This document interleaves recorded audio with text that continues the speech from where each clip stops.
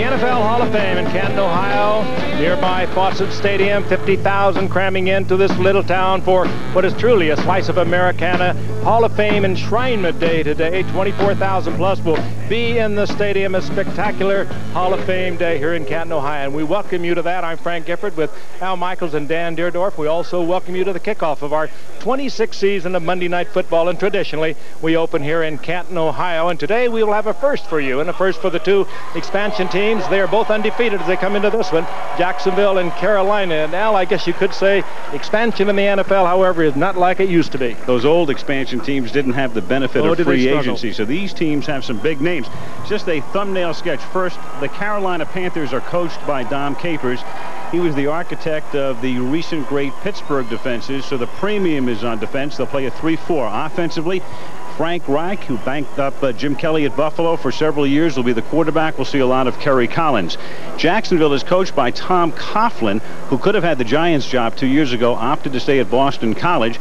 Tom Coughlin has been on the job for over a year, so his program in place, his staff in place. His quarterback will be Steve Berline, formerly of the Raiders, the Cowboys, and the Cardinals. We'll detail the players, of course, as we go along. But, Dan, in addition to, from a PR sense, each team would like to win the game, of course. But really, what do the coaches want to come out of today's game with? Well, I think Dom Capers and Tom Coughlin out can look at things a little bit different than their brethren of the other 28 teams around the NFL, and that is simply this.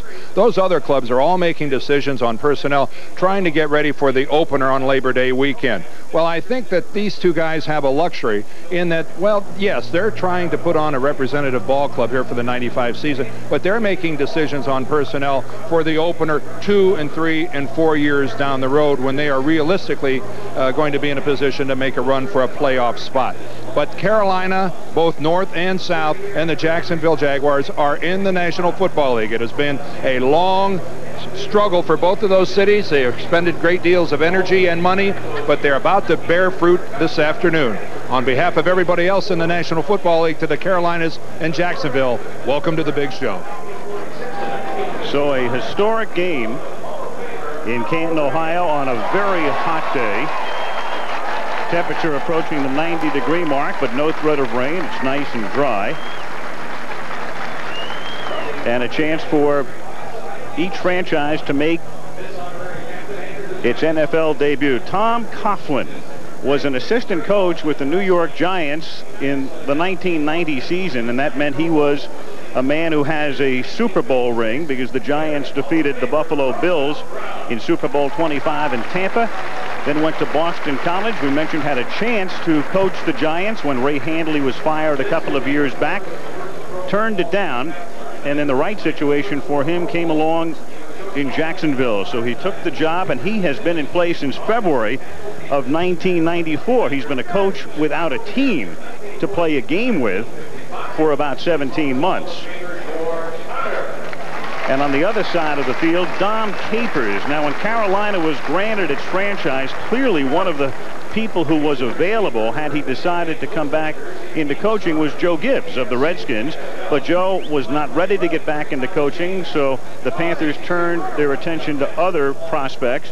And in fact, they were so hot to get Capers that in effect they tampered, because Dom had been coaching the Pittsburgh Steelers in the playoffs last year, but Carolina wanted to get him in place and in position, and so they signed him before they legally could have, and it cost them some money and a couple of draft choices. That's how much they wanted Dom Capers. Of course, he was highly sought after and one of the young coaches to come to the fore in the last few years. But I think, Dan, it's going to be interesting to see what kind of offense they bring to this expansion team. They had to take players perhaps that they didn't want to take that would fit the type of offense they wanted to go. We would know what Pittsburgh was doing with their 3-4 defense. They're back to a 3-4 defense. But what are they going to do offensively? And what we're going to see from head coach Tom Coughlin. This is in Boston College. Will it resemble the offense under Bill Parcells when he was last for the Giants? Well, what offense we see from Jacksonville, we'll see led by that guy Steve Berline, who still has a lot of good football. He's, been around. His stint with Al Davis and the Raiders wasn't very satisfying. He ends up with Buddy Ryan in Arizona.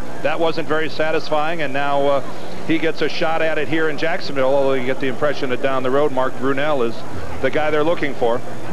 And there's the southpaw Brunell, formerly with the Green Bay Packers, and the best arm in this Jacksonville camp, and we'll get a good look at him this afternoon. You have some famous quarterbacks, if you're wondering about that. Andre Ware, you might wonder where he was last year. He was cut by Minnesota, didn't play last year, and now coming out on the field, this is Frank Reich. Remember him, of great Buffalo fame 3 years ago, and pulling that playoff game, 32 points down in the fourth quarter to defeat Houston. He looks like the starter, at least initially, but then they turn around and take Kerry Collins after they'd signed Frank Reich. Kerry Collins, the rookie first-round draft pick out of Penn State. So it's going to be a quarterback battle.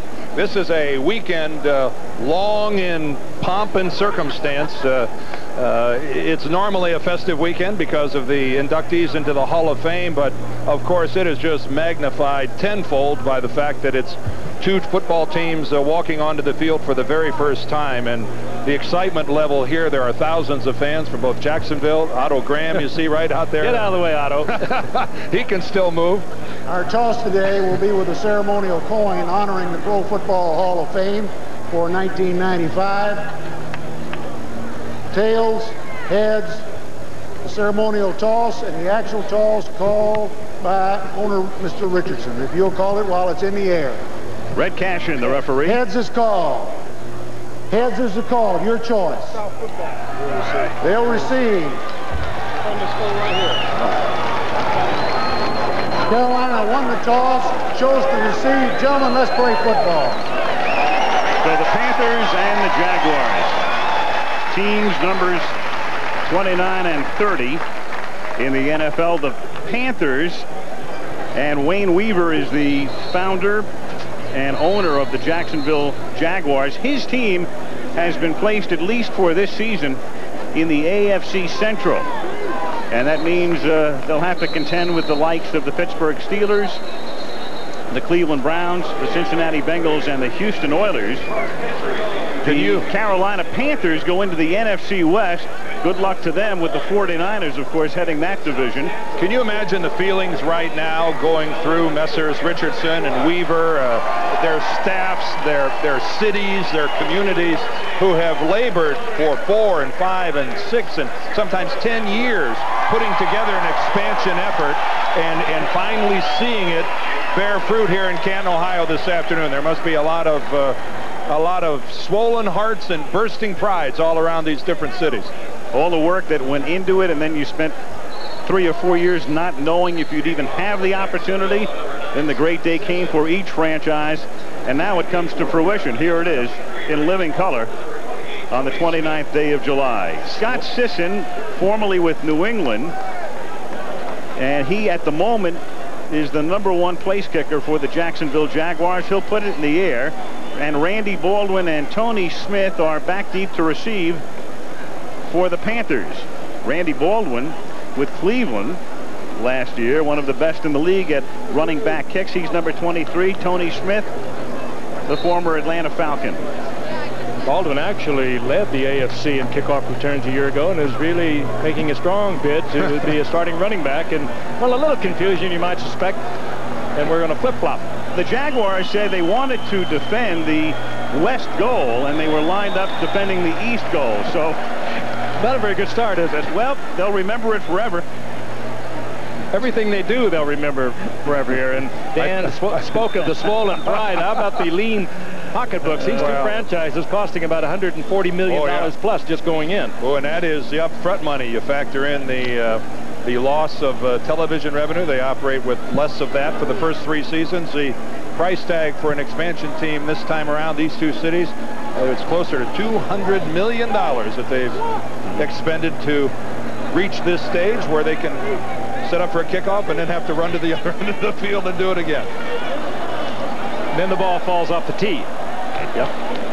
Well, sooner or later, hey, if you waited 7 years, the heck's another 3 minutes, right? Savoring every moment, I guess you could say, Al. So Scott Sisson of the Jacksonville Jaguars, the Jaguars in white, kicking off to the Carolina Panthers. And we're underway in Canton, Ohio. The kick floats to the 9-yard line. Randy Baldwin runs it back up the middle all the way out to the 39-yard line. 30-yard return, and Frank Reich out of the University of Maryland. In his 11th year, but for so many seasons, the backup to Jim Kelly, though he did make the most of his relatively few starts. Barry Foster, the ex-Steeler, Bob Christian, the ex-Bear, Don Beebe, the ex-Bill, along with Mark Carrier, the ex-Brown, are the wideouts, and Pete Metzelaars, formerly of Buffalo, at tight end. Ex and formerly, words we'll use a lot today. Constantly. And this is Barry Foster, acquired from Pittsburgh in a trade. And next to each man's name will show you his most recent team, except for the rookies, and they have two on the left side of the line. Brockermeyer, one of their #1 draft choices, and Peterson, two rookies on the left side. Whitley from the Chargers, Boatswain played with the champion 49ers, and Derek Graham of the Kansas City Chiefs, the interior 5. A lot of mixing and matching up front for both teams, obviously, when they bring together the offensive lines. It'll be 2nd down and 6 at the 42-yard line. And time is called as they, I believe, get the clock back in order. For Frank Reich, he can look around that huddle and see very familiar faces. Metzelaars, the Buffalo Bills, fine year last year for Buffalo. He worked, of course, a lot with him in practice. And Don Beebe out on the outside, very familiar to Frank Reich. And that would figure because Bill Polian is the general manager of the Carolina Panthers and had a great deal of success with Buffalo, helped to mold the team that won 4 consecutive AFC championships. So Polian, when he's dealing with his former players, knows all about them, and that's why you have a very heavy Buffalo influence with the Panthers. 2nd down and 6 up at the 41-yard line with Foster in motion. And Frank Reich with a short drop, and the first pass is complete to Mark Carrier, who makes the catch at the 48-yard line, just a little shy of the first down. It'll be 3rd and 1. Now Jacksonville defensively, Logan Pritchett, the ex-Lion, Don Davey played at Green Bay, and Jeff Lageman, the biggest of those names, the former Jet. Problems in the middle, though. Williams, Goganius, and Williams are the linebackers. They are weak there. Somebody has to emerge. Clark and Washington are experienced corners. Colin and Carrington are experienced safeties. So a lot of former starters, but again, as is the case with both teams, mixing and matching. 40-second clock will be kept on the field.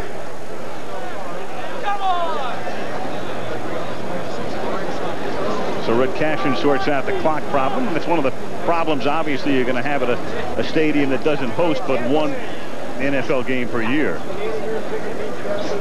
3rd down and 1 now for the Panthers at the 48-yard line. Just the start of things, the two expansion franchises freshly minted. Double tight end set with Pete Metzelaars 88 and Kurt Hawes 89.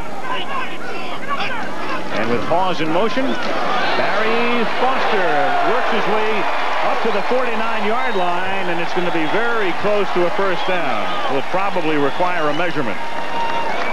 Require a big decision by Dom Capers. I think it's going to be just a little bit short. We're close to midfield. What do you do first time around?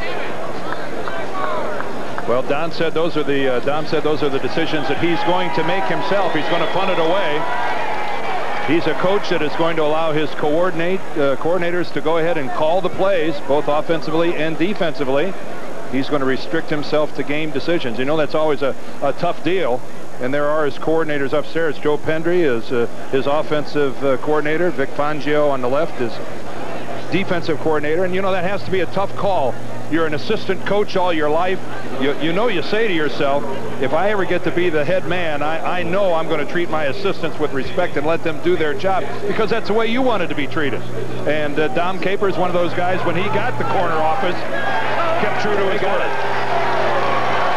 And the first down in the history of the Carolina Panthers, chalked up by Barry Foster.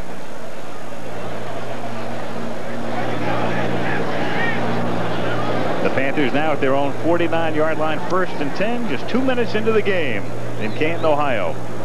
Before what will be a record crowd, since they added about 1,200 more seats.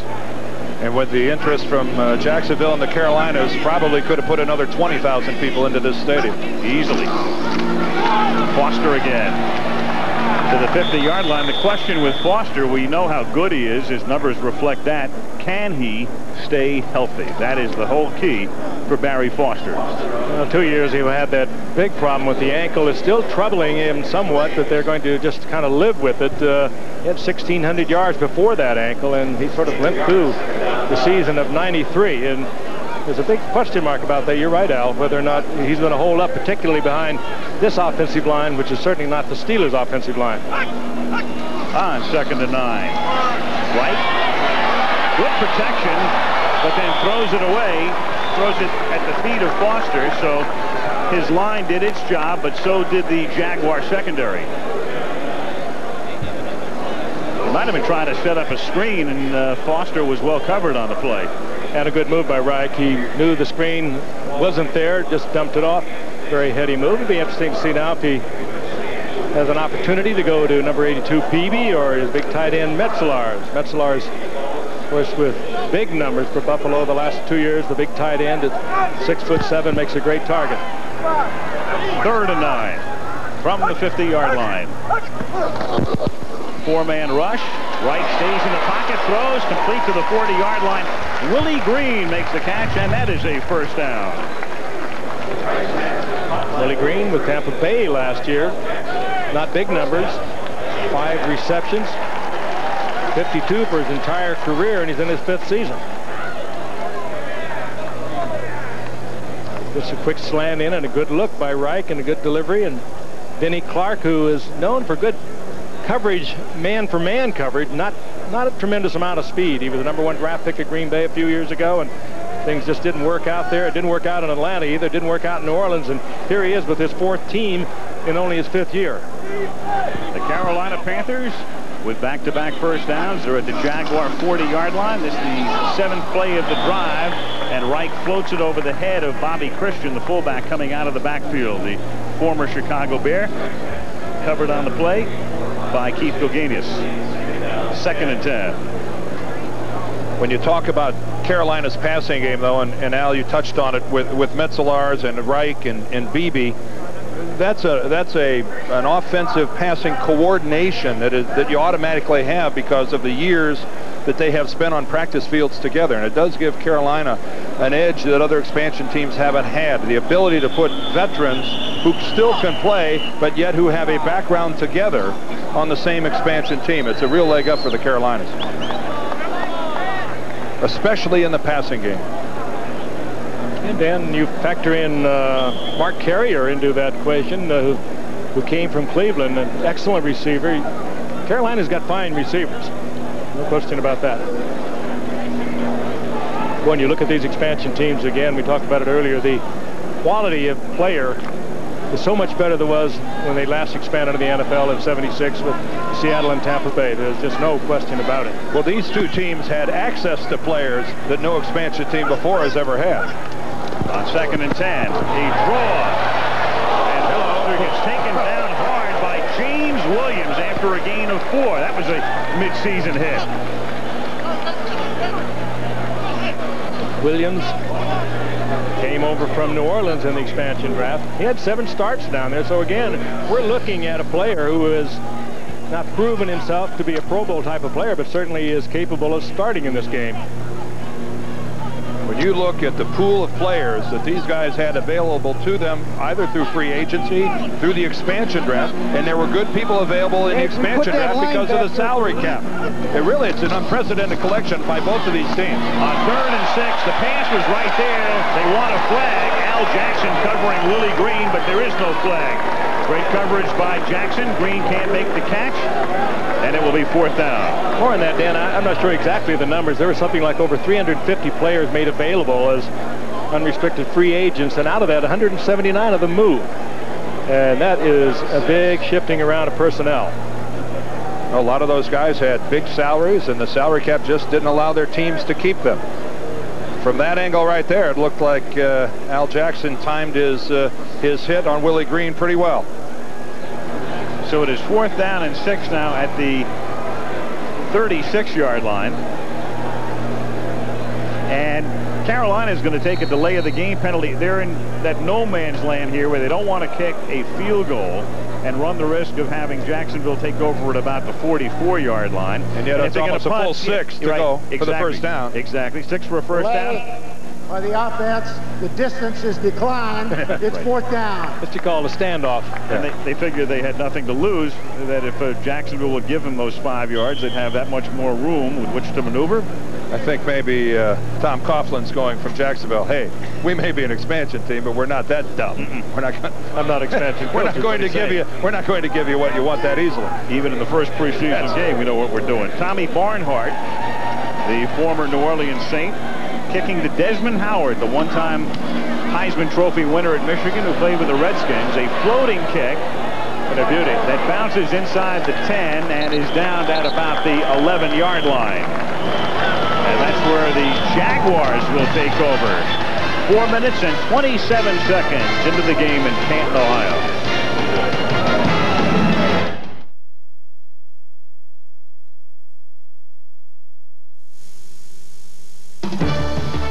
The AFC-NFC Hall of Fame game on ABC's Wide World of Sports. Brought to you by Cadillac and your Cadillac dealer, creating a higher standard. The makers of Advil in tablets or caplets. Pringles, so fresh once you pop, you can't stop. And Beechwood Age Budweiser, the king of beers. This Bud's for you. Our first look now at the Jacksonville Jaguar offense.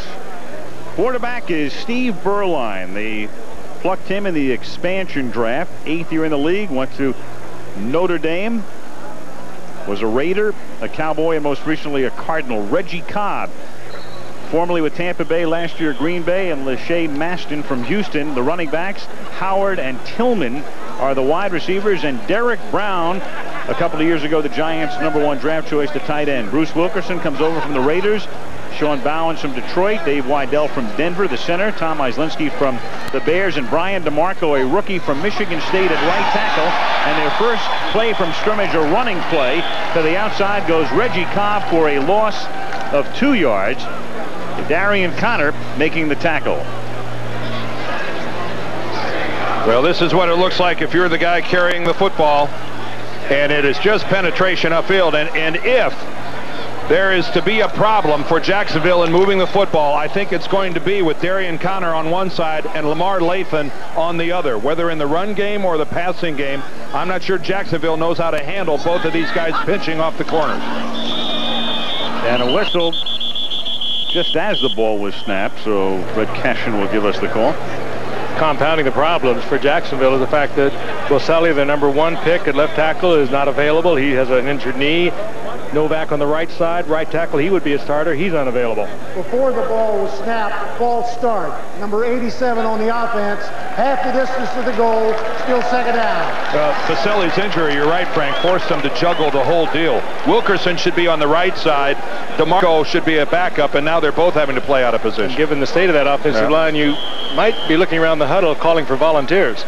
Panthers play a 3-4. Now that's the strength of the defense. Lathan, Mills, Butcher, and Connor, especially the outside backers, and some veterans in that secondary, McKyer and Smith on the corners. Bubba McDowell and Brett Maxey are the safeties.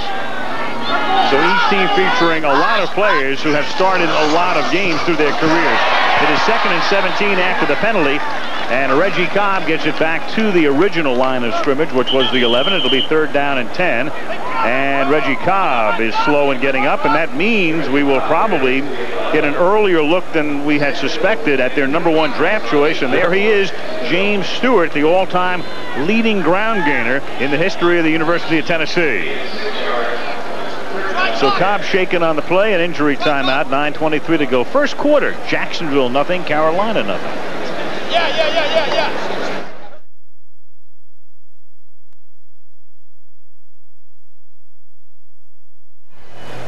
Keep an eye on number 22 in the middle of your screen. That's Tim McKyer. He's going to come in. He hits Reggie Cobb. A good tackle. Hits him on the thigh, but Cobb had that right foot planted. Got it up fairly quickly, but you could see the flexing there of the right knee of Reggie Cobb. He goes over to the sideline, and as Al said, we'll get our good look at James Stewart. And there's a look at the much-traveled Tim McKyer.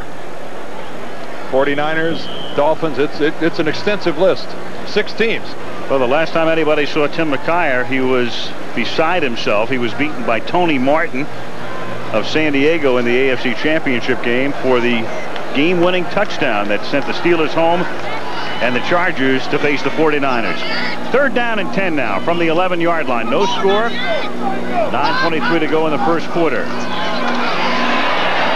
Burline avoids the sack and throws on the run, and the pass is caught up at the 32-yard line by Desmond Howard.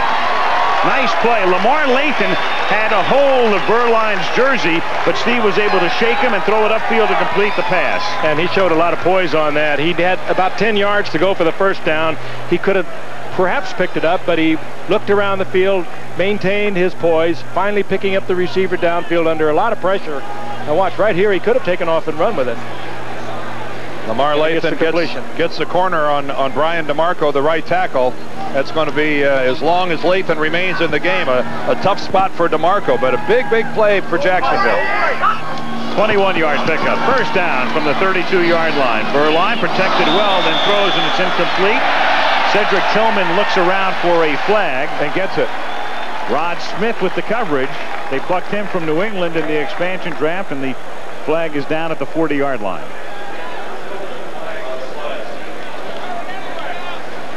Good job here by DeMarco as he keeps Lathan out of there, but you see Gerald Williams gets around and gets in and makes the hit. Williams working from the nose tackle position. This is Rod Smith at corner number 21 at top, and there's no question about that. He goes all the way through Tillman with the body contact before the ball arrives. Not bad, almost midway through the first quarter and the first flag. Yeah, we've got our first interference. I think before this day is over, we'll have notches in almost all of our categories. 1st and 10 after the penalty. 136 from the 40-yard line. The drive that began at the 11. Long fake to Stewart. Here they come, but Burline throws, and it's nearly picked off as Rod Smith was there, and Desmond Howard, in effect, turned into the defensive back to try to prevent the interception. Double blitz on the inside that time by Carolina. You know, and Burline read that. You don't see many changes in a game like this, almost like a scrimmage game. He changes off to a fly, seeing that he had one-on-one Desmond Howard and Rod Smith played that really well. They picked up the blitz on the inside. Burline got what he wanted, single coverage, but Smith made a great play. Right up to the point where he should have caught it for the interception. He was... You saw Andre Ware. We probably won't see him today. We will see Mark Brunell. And James Stewart goes nowhere on his first pro carry. Coming up to make the tackle was Mike Fox, the free agent pickup from the New York Giants, to whom they paid a good deal of money, to the surprise of a lot of personnel people around the league. Fox collected a contract really commensurate with his size. Mike is 6'8", 288, and he got a lot of money, and it sent shockwaves through the NFL. A lot of people thought that the Carolinas overpaid for Fox, that they were driving the marketplace to places they didn't want it to be. And it didn't get them off to a great start in the eyes of the other 29 teams, but they were excited. Burline flushed out of the pocket, looks downfield. Good coverage by the secondary, and Steve is taken down by Tyrone Poole at the 44-yard line, and the Jaguars will punt for the first time. There's a kid, by the way, Tyrone Poole. Keep an eye on him. He is #1 draft choice of Carolina, and he hits anything that moves, and he is one of the highlights of Dom Capers and his Carolina camp. They think they've got a guy that's going to be a factor in this league for a long time. Here he comes on the blitz, and now in pursuit of Burline. Burline's a fine athlete. He'll do a good scramble job for you, keeping his poise, looking downfield, and that was a good move by Poole, as you said, showing a lot of speed down to get back into that play. Only 5'8", but he comes to play. He's going to hit people. Brian Barker, the former Eagle, to punt it. Vernon Turner, the veteran punt return man, takes it at the 17-yard line, runs into his own man, and then another, and down he goes. Vernon with the Bills and the Rams, and the Bills again in Tampa Bay, and now playing with Carolina. Carolina and Jacksonville. 6:15 to go in the first quarter in Canton. 0-0.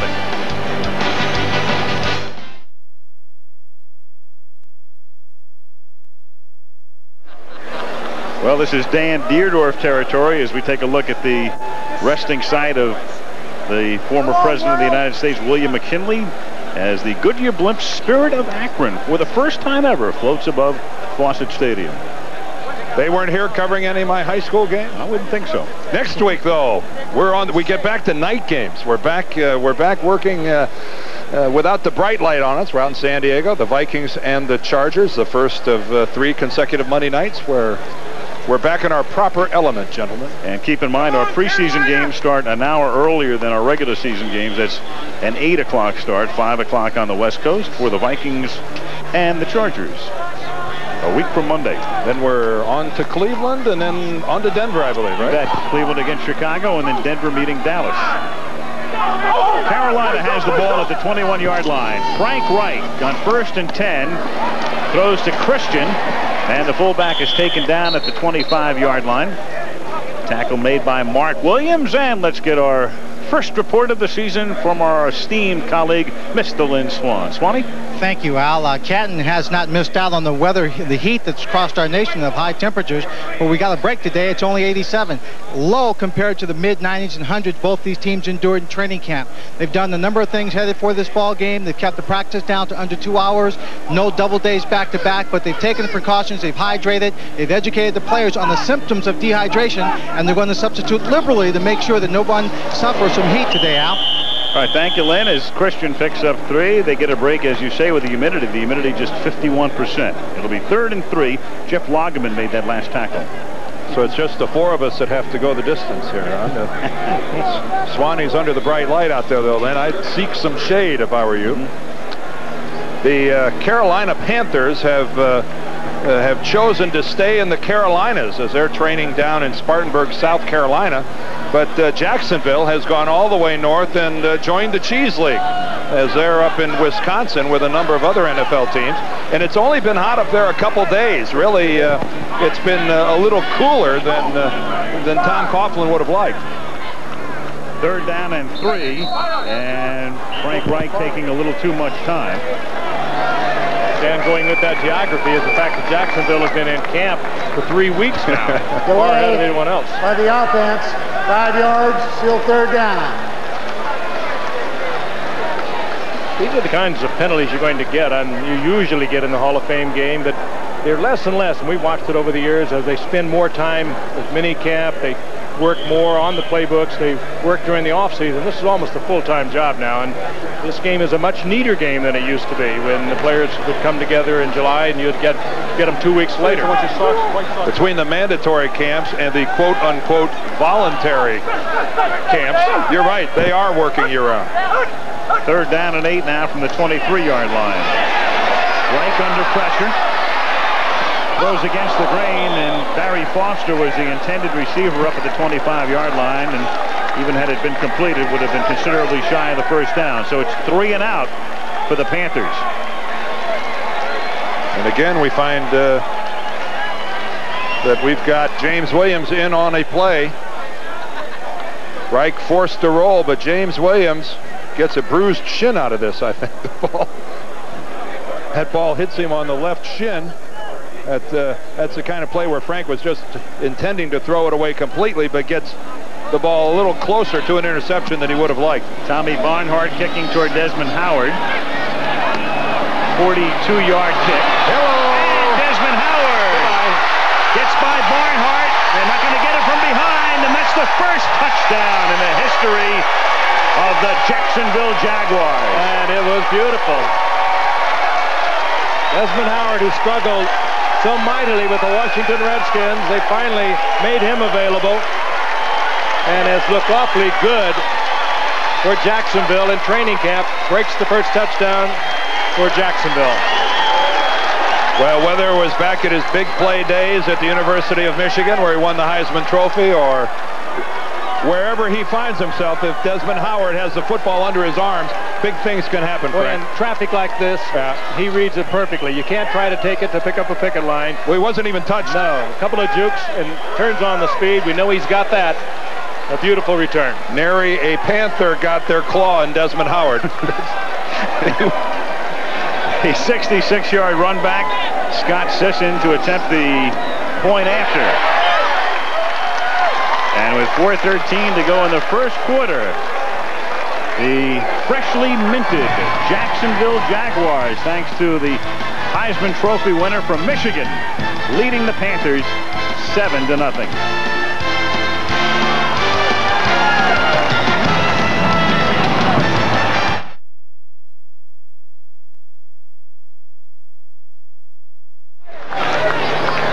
The NFL preseason schedule beginning today, and what a beginning for the Jaguars. Their first ever touchdown, a 66-yard punt return by Desmond Howard in 3 years at Washington. Howard ran back a total of 109 punts, one of them for a touchdown, that coming in his rookie year, 1992.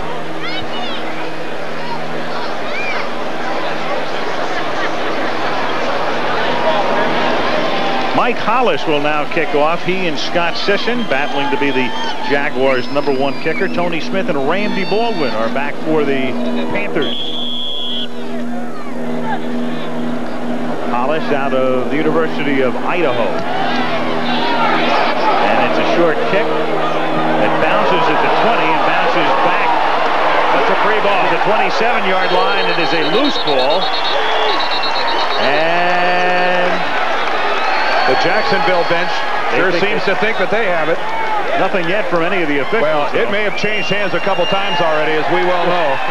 That thing will be in tatters when it comes out of there. Line judge trying to work his way in there. Dom Capers looking on.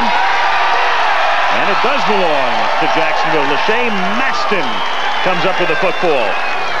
So a couple of special teams mistakes here by Carolina have got them in a hole.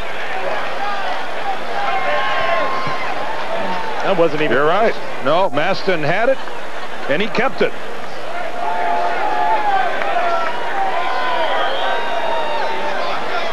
That ball poorly played by the deep man. You have to know that on a grass field like this, he's not going to take an artificial surface bounce. You've got to be playing that ball, even if you have to short hop it.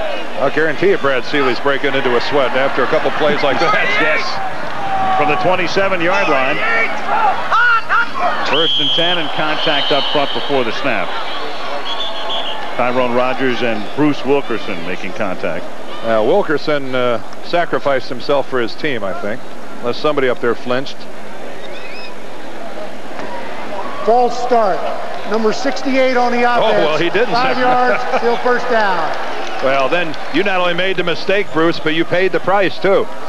He's second from the top, and he flinched there. You could see the tail end of his flinch, and then he gets hit as a result of such, and tack off 5 against the Jags.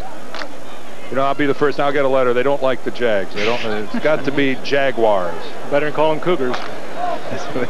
Now, one of us can do that. Now we talked about this, that we were going to get through the entire game without a Cougar. Well, we can have people out there waiting around to see what happens. The Jags. What's right? I like the Jags. First and 15. Mick Jagger would like. From the 32-yard line. And the catch is made by Rich Griffith down at the 25-yard line. Pickup of 7. Sam Mills makes the tackle. Sam Mills, what a great player he's been over the years, and of course been a steady player for so long for New Orleans. Comes in now and takes over and is the leader of this team. He's a little man, 5'9", 232 pounds, but works perhaps harder than anyone in this league. And a tremendous football intellect, and Dom Capers yesterday admitting that there are things that we on the coaching staff don't see that Sam points out to us. And on 2nd and 8, the pass intended for Desmond Howard, and Rod Smith again coming in, and we've got a flag. No question, he made contact before the ball was there. I'll tell you one thing, he made contact. There was a hit. Second pass interference call against the Panthers. They had a completion on this earlier. They come back to it. Howard with a couple of steps, drive to the inside, and here's the contact before the ball is there. No question about it. It'll be first down inside the 20. Well, it's the second call against the Panthers. It's the second one against Rod Smith. He's corralled both of the interference calls against Carolina. Howard and Smith have seen each other before. When Desmond was playing at Michigan, Rod was playing corner for Notre Dame. And remember the tremendous catch that Desmond Howard made to win that game for Michigan his senior year. I wonder if that was against Smith. That I do not know. From the 18-yard line, Beuerlein takes off and slides to a stop at the 9-yard line. So Steve improvises for a good gain. It'll be second and short.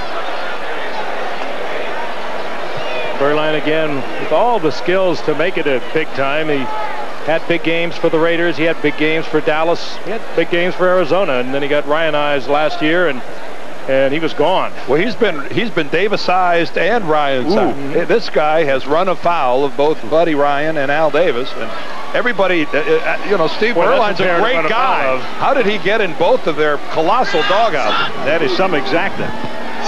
Second down and 2 at the 10-yard line. Swinging to the outside is Stewart, and a nice play by Gerald Williams breaking through from the nose to take him down for a 4-yard loss.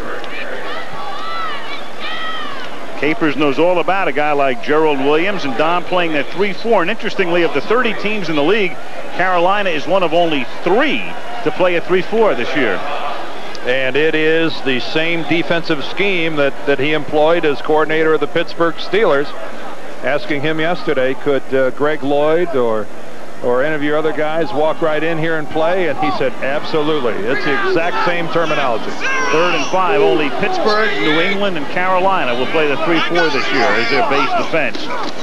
Beuerlein on 3rd and 5. Stays in the pocket, then guns it, and it's picked off at the 2-yard line by Tim McKyer. And McKyer brings it back out to the 26-yard line. Oh, Beuerlein's thrown right into his zone. McKyer just laying off, reading Beuerlein. Easy interception for McKyer. McKyer just playing kind of a free safety, steps in front of it. Intended for Givens, and McKyer with a good return. Good play for Carolina.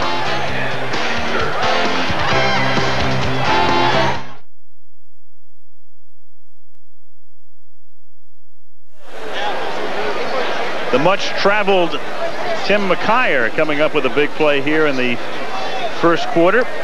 He has played for, we're talking about Beuerlein playing for a lot of different coaches and the combination that he has seen. Beuerlein throwing the interception there into the arms of McKyer as they check out the clock here. The clock now showing 1:25 to go in the first quarter. Well, you talk about McKyer, though, with Dom Capers, and he will tell you that he is a quality cornerback, and a cornerback that he wants on his football team, and he should know because he had him last year with the Steelers, brought him to the Carolinas, his 6th team. So obviously Dom doesn't hold a grudge. We mentioned that Tim was victimized in the AFC Championship game. From the 26-yard line, here's Barry Foster, another ex-Steeler, losing 2 as the Jacksonville defense strings it out. Gugenius making the tackle. Talking about McKyer, 6th team, and it's his 4th different team in 4 years. So we told you about our preseason schedule. Our regular season of Monday Night Football starts Labor Day night, Monday night, September 4th, back at the 9 o'clock Eastern time start. The Dallas Cowboys against the New York Giants. Well, the Giants talking big. Dan Reeves coming right out and saying, he'd be disappointed if they didn't finish in the playoffs with 11-5. That's pretty big time talk. Pretty streaky ball club last year. They're a better ball club this year. On 2nd and 12, the pass is complete. That's Don Beebe making the catch right to Beebe, as was the case a number of times through the years in Buffalo on a first down. Giants last year either won a lot in a row or lost a lot in a row. Well, as they say, I've had been for that 7-game losing streak that have been undefeated. Opened up with, 4 straight? 4 straight. 7 down and then 5 up at the end. That's right. That is streaky. Reich, 50% thus far for 34 yards. 21 seconds remaining in the quarter. Foster on a draw, finds a little room to the outside. Barry works his way up to the 44-yard line. Gugenius, the middle linebacker, again in on the tackle. It'll be 2nd and 5 as the clock ticks down to the end of a historic first quarter. for the Jacksonville Jaguars and the Carolina Panthers. A 66-yard punt return by Desmond Howard accounting for the scoring. End of one. It is Jacksonville 7, Carolina nothing.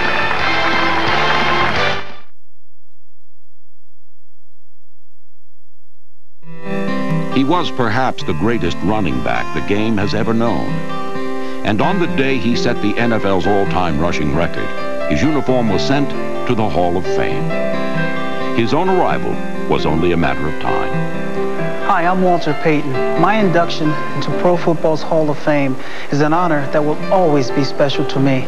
But that honor was made even more special because my son Jared presented me for enshrinement, something that no other son has done for his father. Your friends and your fans, I say congratulations too.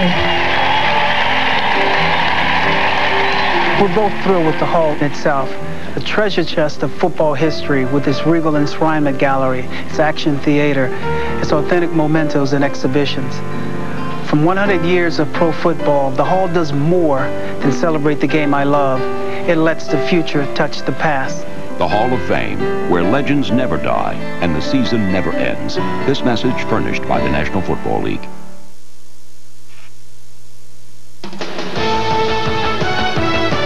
The AFC-NFC Hall of Fame game on ABC's Wide World of Sports. Brought to you by Calcium-Rich Tums. Tums helps wipe out heartburn and gives you calcium.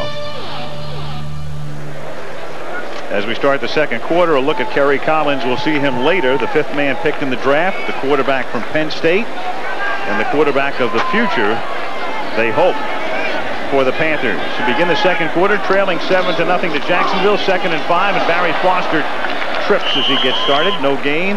Gilganius in again on a play. It'll be 3rd down and 5. Watching Kerry Collins warm up before this game, I thought to myself, if he doesn't make it at quarterback, they could play him at any one of about 6 different positions. The kid is 6'5" and a legitimate 240 pounds. That is a big quarterback. It's a big anything. Look at him standing.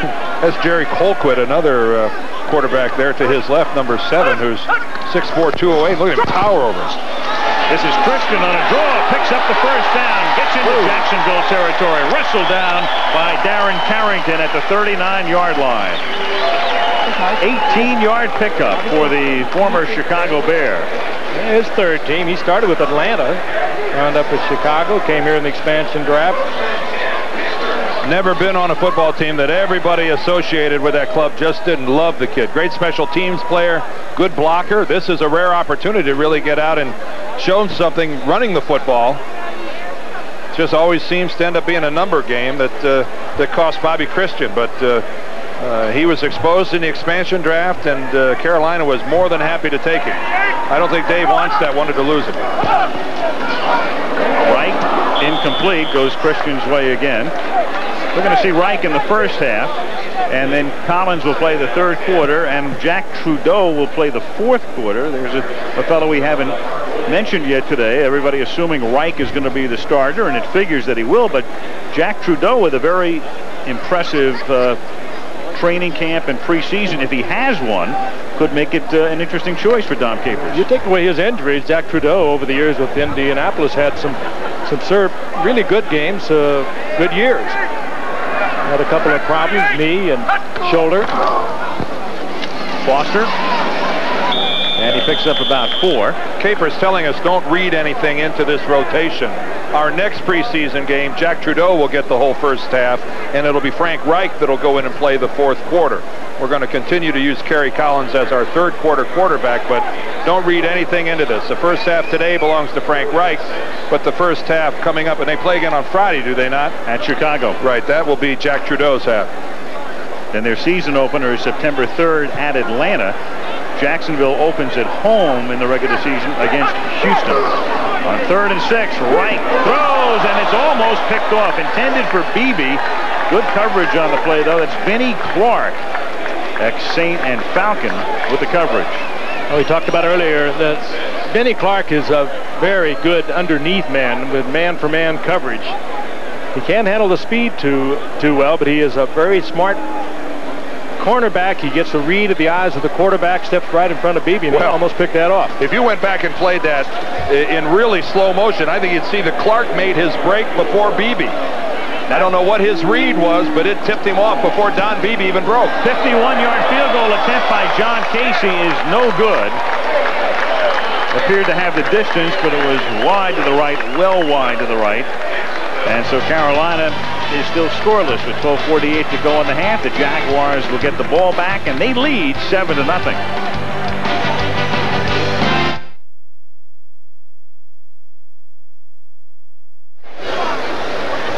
That's tonight here on ABC. Time well spent begins the evening, and then Kirk Cameron and Dean Jones star in the new version of a Disney classic, The Computer Wore Tennis Shoes. Then tomorrow, America's Funniest Home Videos, The Adventures of Lois and Clark, per usual on Sunday night, and An Inconvenient Woman, best on the best-selling novel. That's tomorrow night right here on ABC. Mark Brunell comes in to play quarterback now for the Jaguars. Brunell was acquired from the Green Bay Packers in a draft day trade to back up Steve Berline, and who knows what's going to happen to Mark as he develops. I talked to Tom Coughlin yesterday about his hopes for Brunell, and he certainly hopes that he'll be more than a backup quarterback through the years. I believe his quote was, "We want him to be the man." And so he comes in here from the 42-yard line, and the lefty goes right to the air, but everybody's covered, so he takes off and picks up about 4 yards before he is stopped by Sam Mills. Brunell, originally a 5th-round draft pick at Green Bay in '93, and the Jacksonville traded a 3rd and a 5th to pick him up. 12 of 27 in the 2 years he was at Green Bay, of course, playing behind Brett Favre. And really, Tom Coughlin said it was the key to our entire draft day. They made the trade the day before the draft, and it really then allowed them to. They go ahead and kept number 2, took Baselli. Unfortunately, he's hurt out 6 to 8 weeks, but he said it was the key to our entire draft day thinking was Brunell prior to the draft. On 2nd down and 5, with protection, throws over the middle, and the pass is incomplete. Contact made as Derek Brown was the intended receiver. And he was covered well by Brett Maxey, a couple of veterans. Kevin Gilbride, the former Oiler offensive coordinator, now calling the shots here. You mentioned Brett Maxey earlier, Al, being a veteran along with Bubba McDowell, both of them coming over as veteran players, but both of them also coming off of injuries. Good play there by Maxey. McDowell coming in for also a 7-year veteran. He's coming in for Miami. 3rd and 5.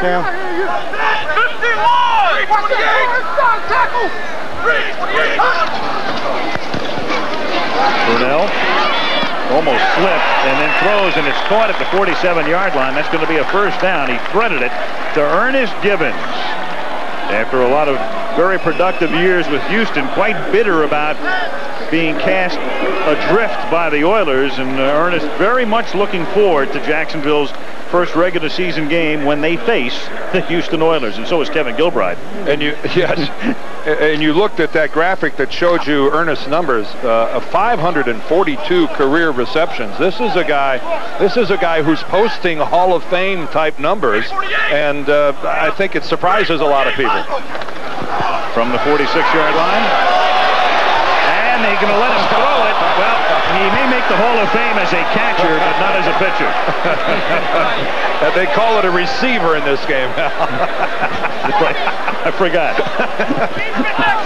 You know, now that you're flip-flopping on a weekly basis here. I am not Tim, and this is not Jim. Right. This is Dan and Frank. Look at that, 542 career receptions, and Kellen Winslow, who was inducted into the Hall today. Granted, he was a tight end, but impressive stuff being posted by Ernest Gibbons. He's caught as many passes as Lance Allworth did in his career, and Stewart gets taken down by Rod Smith, and there is a marker down. I think you have to also equate those pass receptions, not that he's not a great receiver, with the offense he played in. The Houston offense is a little different than when Lance Allworth played in, and maybe not much different than Kellen Winslow and Dan Faust, but there's no question about the Houston offense being, let's put it in the air. When you play the run and shoot and you're a receiver and you can stay healthy, and You know, the seasons are longer now, no doubt. But Ernest Givens, give him his due. For not a big guy, 5'10", 181. He's caught a lot of balls and held together.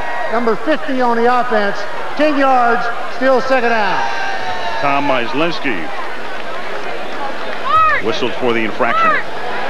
Kenny Wolf, our producer, Craig Janoff, our director. The crack crew misses nothing. There it is at the top of our screen. That's a trip and a leg whip. That's really more of a classic leg whip. And that hurts. That hurts the other guy a lot. It's a dangerous move. You're really just trying to hit the guy with anything you have left, and you're in a bad position, and you leg whip the guy, and Myslinski got caught. 2nd and 20 now for the Jaguars from the 43. Jacksonville leading 7-0. And through the middle, losing the ball is Stewart. And the Panthers recover. So the rookie from Tennessee, James Stewart, coughs it up. Steve Lofton, the defensive back, 4th year out of Texas A&M. Well, it bounced with off the recovery. It bounced off a couple of people in there before Steve Lofton finally came up with it. Somebody pops it out. Sam Mills.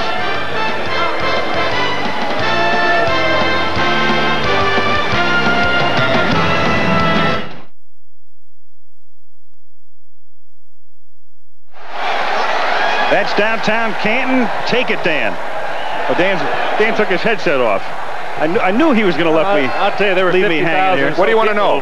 Give us the tour. Downtown Canton, your hometown. Where there's downtown.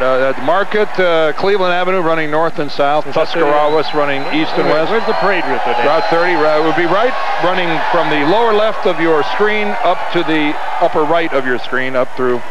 But it starts in downtown and works its way north out of downtown. I got up early this morning, went down and watched it. It is really something. Oh, hey, this is a town that swells to 3 or 4 times its normal size for this for the parade. They come from all over the Midwest. Now Carolina has the ball right to Christian, who makes a juggling catch and then pays the price. Gets hit after a 3-yard pickup at the 45-yard line. Bobby Christian playing a big part in the Carolina offense to this point in the game. Hit by Roderick Green. Good concentration, keeping control of it. He knew he was going to get hit. Yeah.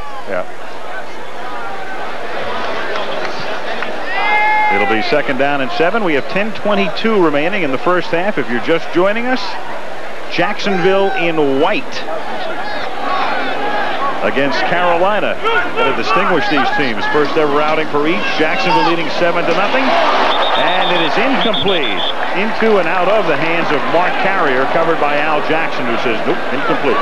Might point out that we're going to be talking to Steve Largent, Leroy Selman, Kellen Winslow, newest members of the Hall of Fame, and of course they'll be joining us in the booth, and at halftime we'll take a look at the induction ceremonies that were just prior to kickoff.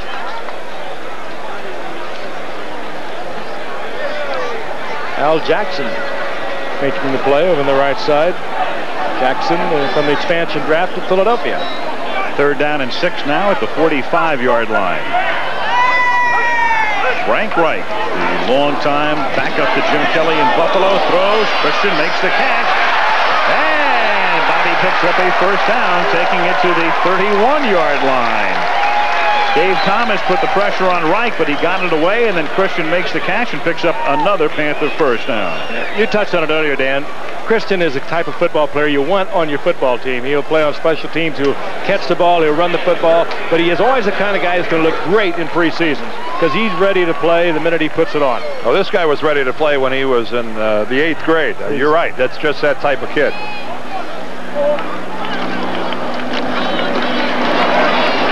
Barry Foster takes it to the 29-yard line. That exhibition match is over in Atlantic City. Monica Seles in her return to tennis. 6-1, 6-3. She defeats Martina Navratilova. 6-3, 6-2, actually, the official results of the 2 sets. So great to see Monica Seles returning to the sport after a 2-year absence. Aren't you gracious now that it's over? We report everything. 2nd down and 7. End around. PB. And he picks up a 1st down before he's forced out of bounds at the 17-yard line. This is a good sustained drive here being put on by Carolina. The hardest thing to do is to develop an offensive timing. Imagine how difficult that has to be for an expansion team, and this is a pretty impressive drive. We are about 8 minutes and 40 seconds here left in the second quarter. Offensive coordinator, Joe Pendry, high above. Pendry coming over from the Bears. And really, neither team has done a lot moving the football. The only touchdown of the game has been that punt return by Desmond Howard for Jacksonville. From the 17, the fake to Foster, and then Reich lofts one into the arms of Christian. And Bobby Christian is in for the touchdown. The signal coming late. There is a flag down, however. A marker is down. So we'll find out in a second whether it is indeed the first touchdown in Panther history, and it appears it is not. Red Cashin. Well, it was and it wasn't. Yeah. Well, and it is against Jacksonville. It was, it wasn't, it is. Face mask, number 96 on the defense. That penalty is declined. Touchdown. Well, there it is. Carolina gets their first touchdown. Great effort by Bob Christian. And kind of justice being served here for Christian. He has really labored away on this drive. Not well defended by Jacksonville. Those guys were late to close, and a nice job stretching the ball out and breaking the plane by Bob Christian. In Bobby's 3 years with the Chicago Bears, total touchdowns in his career, none. But he's immortalized here as the extra point by John Casey is good after the Jacksonville fumble. Carolina cashes in. 8:13 to go in the first half. The game tied at 7. Steve Largent when we come back.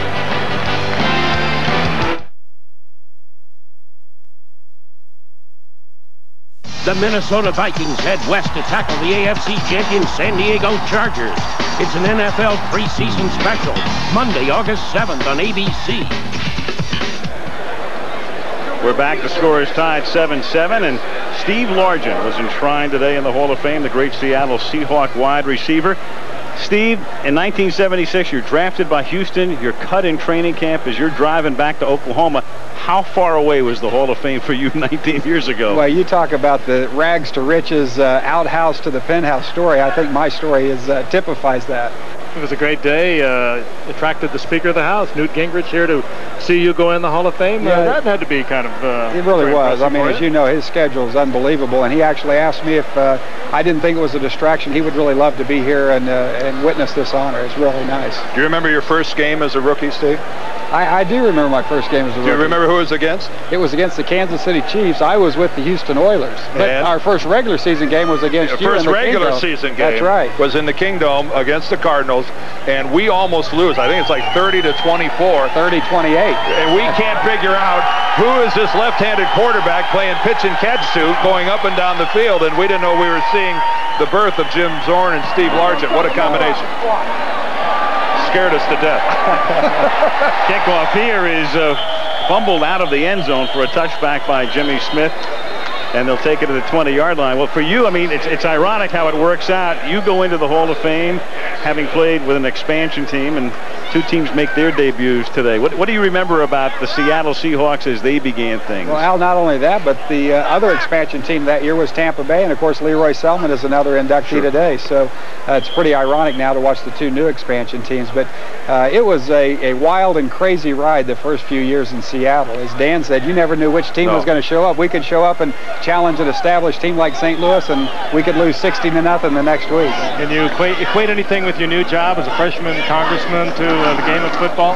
Well, I think that there's a lot of parallels, actually, but the most important parallel, I think, is that I've learned quickly in Washington, D.C., nobody accomplishes anything single-handedly. It still comes with teamwork. Right. And that ability to work as a team player and offer your humility and services at the same time, that's how you accomplish things in politics as well. Of course, it doesn't hurt if you have a great offensive line to protect your speaker. That's exactly right. That's exactly right. Randy Jordan just picked up 3 on the first play in this series at 2nd down and 7, and Brunell hands the ball to Jordan again. who fights his way close to a first down. When did you first begin to think about possibly running for office, Steve? I think it was almost just over a year ago, Al, and I guess I got to the point where I was genuinely concerned about the future of my children, the direction our country was headed in, and decided to throw my name in the hat and run for office. And a big victory. Yeah, right out of the blocks. It's been a very good year. Winning elected in November into Congress, and then in January to the Hall of Fame. And people ask me now, what are you going to do next year? I don't know. And also your first year of eligibility. That's impressive. Yeah, it really is. But not surprising. No, but not surprising. Congratulations, Steve. Yeah. Thanks for the visit. Steve, loved watching you play. Congratulations. Thanks, appreciate it. Steve Largent, enshrined today in the Hall of Fame as Ernest Gibbons, a guy with, as we said before, numbers that are approaching Hall of Fame status, made the last catch. And it will be 2nd down and 3 from the 37-yard line. The Jacksonville Jaguars and Carolina Panthers tied at 7 with 6:25 to go in the first half. And Jordan again takes it up to the 39-yard line. So Randy Jordan, 2nd year out of North Carolina. We saw Reggie Cobb start the game, but he came out. He was hurt early on. James Stewart spelled him, and now they take a look at number 23, Jordan.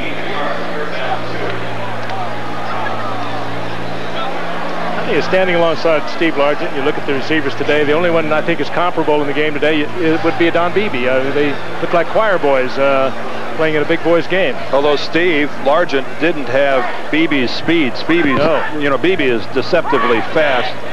Just what a grinder. What can I say? You're talking about a guy that if the ball was near him, he just sucked it up. He just caught every one. Rich Griffith catches this one over the middle on a 3rd and 2 to cross the 50 and give the Jags a first down. And what do they say in baseball? You know, the difference between being a great player is just getting that one seeing eye single every now and then. We know that with Steve Largent, he just didn't have any dropped passes. If it was close to him, he caught it. You know, you look at other receivers and, you know, what kind of numbers do they have if over the 10 or 12-year career, the 60 or 70 or 80 balls that they dropped, if you add those numbers in, maybe they're in a lot better position. Largent never dropped a pass. The guy was awesome. You'll see some of them at halftime. We'll take a look at him in action.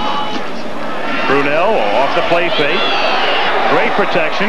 Finds the open man over the middle, and that is Randy Jordan, and a marker goes down at the behind the line of scrimmage as Lamar Lathan on a late hit of Brunell. That was a very late detected flag. And flagged. Lathan is playing that left side for his coach, Dom Capers. Roughing the passer, number 57 on the defense, 15 yards, touchdown! Well, Lamar Lathan is no stranger. Here's the end of the play. This also could have been flagged for a late hit at the end of the play as Mike Fox comes in and buries his helmet into Randy Jordan, the running back. We had the one called back upfield against the quarterback against Lamar Lathan, no stranger to hitting quarterbacks. He's made a career out of punishing these guys. He's an exceptional athlete. Comes off the corner with blinding speed. Sort of a Kevin Green for a Dom Capers. He'll be playing. Capers has to make a decision. Can I play him at linebacker and involve him in pass coverage at all? That's always been Lamar Lathan's problem. He's a tremendous pass rusher, but at times if he's got to go back into coverage, he can be a liability. When Houston took him out of the University of Houston, they tried him at linebacker, and then they finally moved him to defensive end. Dom Capers has taken him back to the power linebacking spot, if you will, and they'll use him as a linebacker, but also as a pass rusher a la Kevin Green. 2nd and 6 now for the Jacksonville Jaguars at the 22. The game tied 7-7, 4:20 to go in the first half in Canton, Ohio. Mark Brunell throws off his back foot, has it picked off, intercepted by Tyrone Poole, one of the Panthers' #1 draft choices. And Tyrone Poole from Fort Valley State takes it all the way into the end zone for a touchdown. Paul Butcher came on the blitz. Paul Butcher, the middle linebacker, untouched coming up the middle, and that's the reason there's an interception return for a touchdown. Yeah, but Tyrone Poole, we talked about him earlier. He is the kind of football player in training camp that has been around every big play. He's been making the play, making something happen. It happens again for Tyrone Poole. Right there. See Butcher, number 53. He hurries the throw. Brunell throws off his back foot. The pass floats on him. And then Tyrone Poole does his thing. Poole had to jump for that. Yep. He's only 5'8". Ordinary defensive back. He'd have been taking it in stride. 85 yards for Tyrone Poole. John Casey, the former Seahawk, who got a big contract to move to Carolina to be the free agent place kicker. Out of the hold of Tommy Barnhart, boots it through. And the Panthers have their first ever lead. 14-7 with 3:59 to go in the half. What a shot.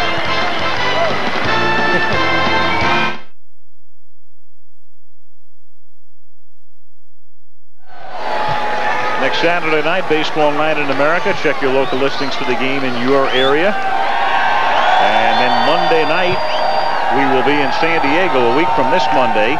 Jack Murphy Stadium is the site. The game starts at 8 o'clock Eastern Time and 5 Pacific. The Vikings against San Diego. Monday, August 14th, we go to Cleveland, where the Browns host the Chicago Bears. And then on Monday, August 21st, will be at Mile High Stadium, where the Denver Broncos will be hosting the Dallas Cowboys.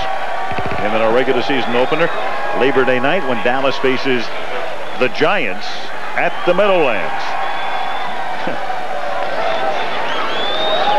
Great day for a lot of kids in northeastern Ohio as the big boys come to their city. Hall of Fame festivities all week long. And the culmination of this game today, the debuts of the Jaguars and the Panthers. Carolina leading by 7. And the kick is taken at the 6-yard line. It's John Morton who brings it back out to the 24-yard line.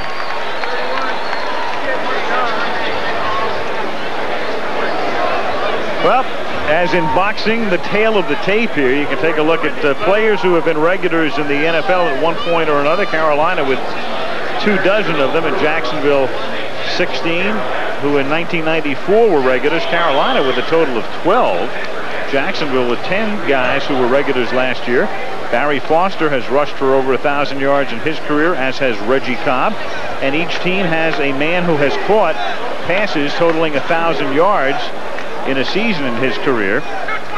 The NFL rules will apply for this fight. Scoring will be on the 6-point must system per touchdown. Only the referee can stop the fight, and that referee today is Red Cashin. That's right. What do you think, Alex? Succeeding Arthur McCanty as James Stewart carries for a gain of a couple. Sunny, warm day here, but it's not humid. Not bad at all. It's when we think of other days when we have been here in Canton, Ohio. Of course, this has been part of the Monday night package since 1970. We've seen just about everything here. And a nice view. The first time, as we said, that the Goodyear blimp has been in use for this game, and the blimp is moored nearby in Akron. Second down and 9, and pressure, but Brunell escapes. And Mark with some niftiness, a la Steve Young, who wears that same number. Sam Mills pressured him, and Brunell able to get out of the pocket and come close to picking up a first down. By God, they're both left-handed, too, aren't they? Only the bank account's different. Fast time. Fast. just a couple of zeros. Real fine moves. That's to get away from Sam Mills. You've got to get low to make Sam go over the top of you. Sam at 5'9", the shortest linebacker in the league. Pretty nifty there by Mark Brunell. He can go. Trying to atone for that poorly thrown pass that was returned for a touchdown by Tyrone Poole. And on 3rd and 1, James Stewart, who has a #1 draft choice, the much heralded one. They hope to have him in the starting lineup on opening day. Really hasn't gotten untracked in the first half, and he is stopped at the line of scrimmage. Well, he had some great numbers out of Tennessee, didn't he? Set an all-time rushing record there, over 3,000 yards, or nearly 3,000 yards. Comes up short here. It's going to be 4th down. Played behind Charlie Garner there at Tennessee. Garner now with the Eagles. Yep. They're going to measure anyway here. Appears to be short. Talk about tough guys. Charlie Garner he's not qualifies. That big, is he? No, he's not. Just plays big. So they were a half yard shy of the first down with 2 minutes and 11 seconds to play in the opening half. And the Jaguars will punt. Jaguars will play their next game at Miami on Friday night.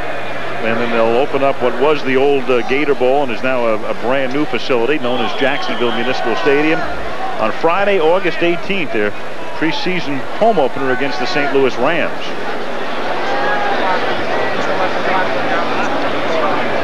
Byron Barker will punt, but not until the 2-minute warning has afforded us an opportunity to take this break. Back in a minute. 14-7 Carolina.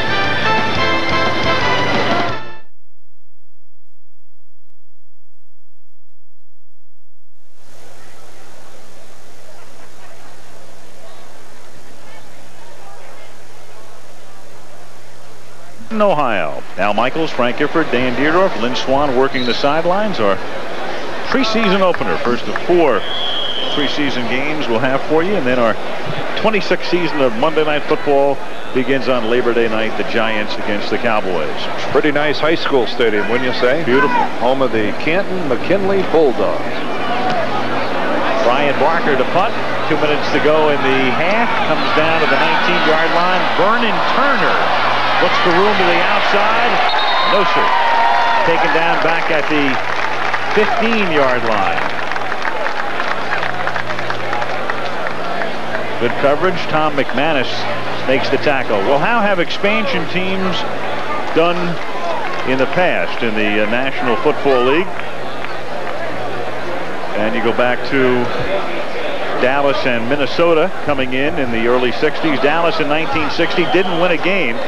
Minnesota the following year came in with Tarkenton 3-11, and the Falcons, Miami in 66, New Orleans in 67, and Cincinnati in 68, 0-3-11. Seattle was 2-12 in 76, and John McKay's Tampa Bay Bucks were winless in 76. Pass is flipped out here to Joel Brewer for a minimal gain. So you had 2 winless teams and the most victories ever for an expansion team, 3. Today, Carolina failed to recover a kickoff, missed a field goal. Jacksonville with 2 picks, 1 return for a touchdown, and 1 fumble. Up to the 23-yard line. Jacksonville just substituted an entire defensive football team between first down and second down. They weren't even into position by the time the Carolina snapped the ball. and then lock him, and it jumps offside here. But that is changed. You know, they had a timeout. It'll be a 40-second timeout. They had a timeout before. They could have substituted them, but they waited till after that first play. So Reich heading over to discuss things on the sidelines at the 23-yard line with 1:02. They have now put their first team back in here for the end of the first half. First team defensive unit. 24,625. They've just announced the crowd today, and with the added seats, a new record for this game. Well, this game is just really the culmination of an entire week. There is a good look at that. That entire section right there is all brand new, just put in for this game. There's another smaller section kind of diagonally across the field. But this game is just the culmination of a week-long period of festivities here in Canton, Ohio. Fashion shows, luncheons, breakfast, offside. Yep, offsides, 20 third and 5. Pass up to the 28-yard line, but Kelvin Pritchett came across the line. Red Cashin with the call here. That's the shadow of the flip hovering overhead, crossing the field. Red Cashin disappearing for a moment. Offside against the Jaguars. There goes the blimp's shadow. You made a lot of those affairs, I understand, Dan. Yes, I was a big hit at the fashion shows. You were at the mayor's breakfast yesterday morning, where you got the Pete Rozelle Award, Frank, by the way. Congratulations for your excellence in the world of broadcasting over these few years. 25 at Monday night, I can tell you that. 5 yards. First down. And you weren't a rookie when you started on Monday night either. And I was proud to receive it just because of the name on it, Pete Rozelle, and it will be in the Hall of Fame. And I wish Pete and Kerry well. They couldn't be here, but both of them doing fine. And we'll be out to see them next week in San Diego. It is 1st and 10 at the 28-yard line. As Eddie Fuller, one-time Buffalo Bill, picks up a yard up to the 29-yard line. Either the blimp is casting a very large shadow right now, or for the first time this game, the sun is gone. Meanwhile, the clock wasn't moving, and it's not moving for whatever reason, and we can only hope they're keeping the time on the field. Otherwise, time is standing still here in Canton. Maybe that's why the sun went. Oh, now it's running. No, we got it backwards. It's supposed to run during the play.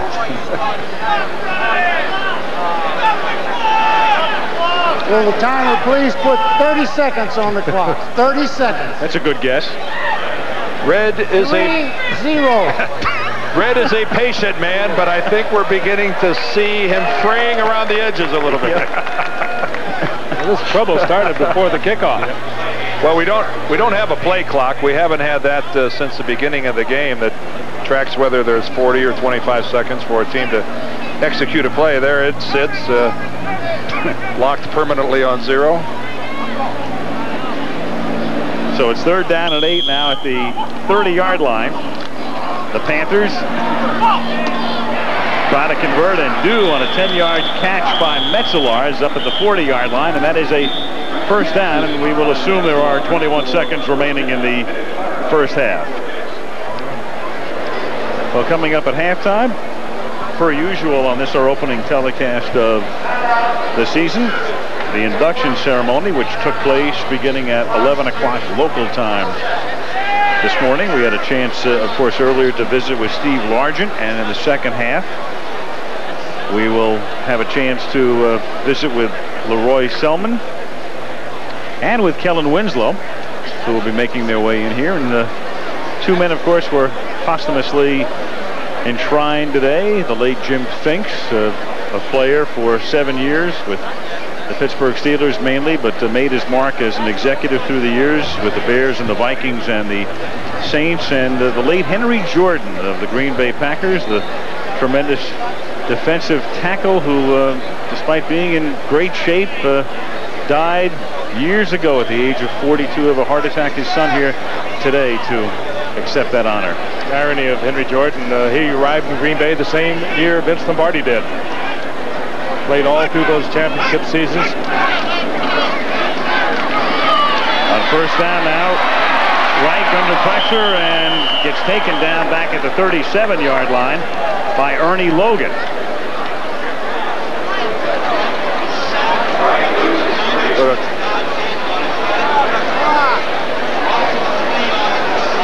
Well, they're just guessing how much time is left here. Well, now we'll start it. Well, they stop it after a sack just to reset the ball, and then they automatically hand wind it on the signal from the official. Well, but this is gone back and forth. Now it's all zeros, and we'll see if they mean it. There it is. we assume that's the end of the first half, and it is officially. So the end of the first half. 2 brand new teams debuting today in Canton, Ohio. And at the half, it's the Carolina Panthers 14, the Jacksonville Jaguars 7.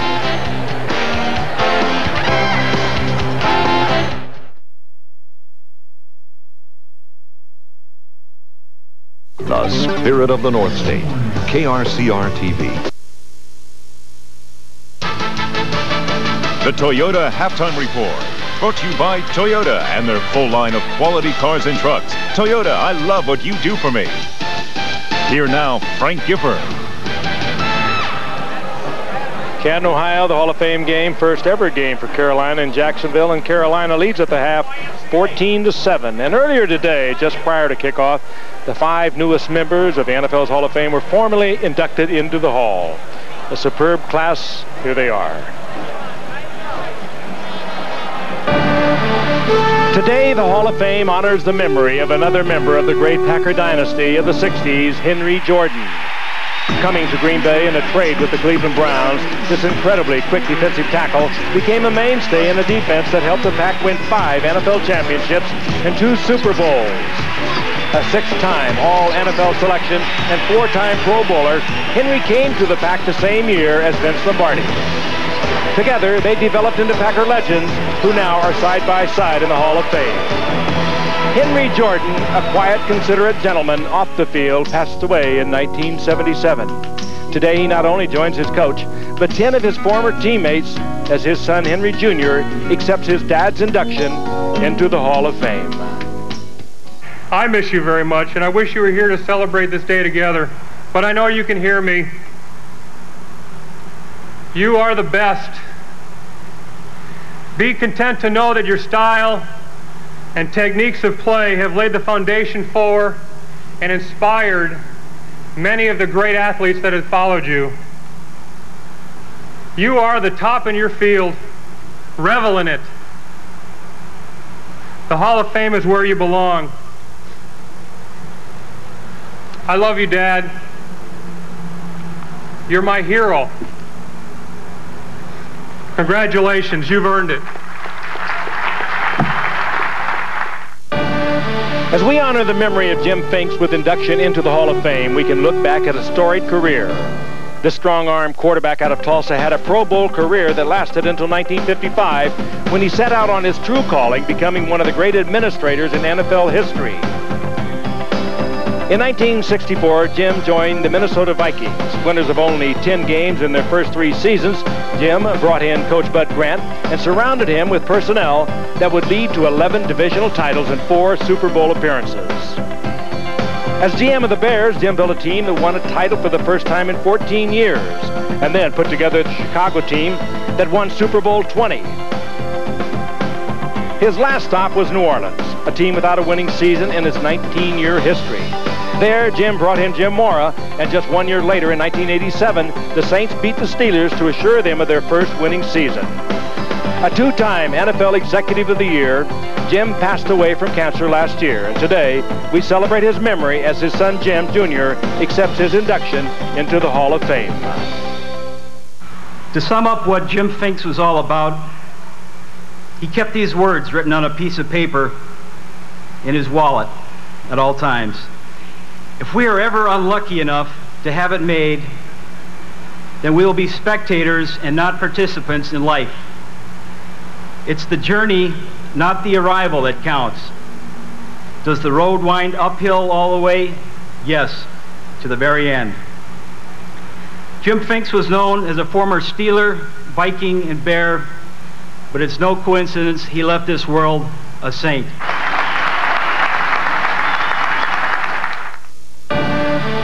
Steve Largent was the 117th player taken in the 1976 draft. He was cut by the Oilers, described as too small and too slow. But he hooked up with the Seattle Seahawks in their first year for a 14-season, 200-game career. And on retirement, he held 6 major career receiving records, was twice an All-Pro, and played in 7 Pro Bowls. Steve becomes the first Seattle Seahawk to be inducted into the Hall of Fame. The same hard work and dedication he displayed as an athlete has carried Steve to our nation's capital. As a freshman congressman from Oklahoma, Steve is a member of the Budget Committee, serving on the Health Care Task Force. Commuting home to Tulsa to spend time with his family is usually coupled with speeches, work on the many charities in which he is involved, and visits to area schools. Today, Steve Largent joins the Hall of Fame in his very first year of eligibility. My faith is not a system of belief, not a code of honor, but a relationship with Jesus Christ, who provided his love in a lonely death. I could explore God's grace to me forever and never reach its depth and never find its limits. His blessing is the ultimate explanation for whatever is praiseworthy in my career and in my life. In football, I found temporary achievements and lasting relationships. It tested and shaped my character. I've seen the glory of this game. To be here in this place, at this moment, for this reason, is an honor beyond all my expectations. I owe you my deepest thanks. Thank you.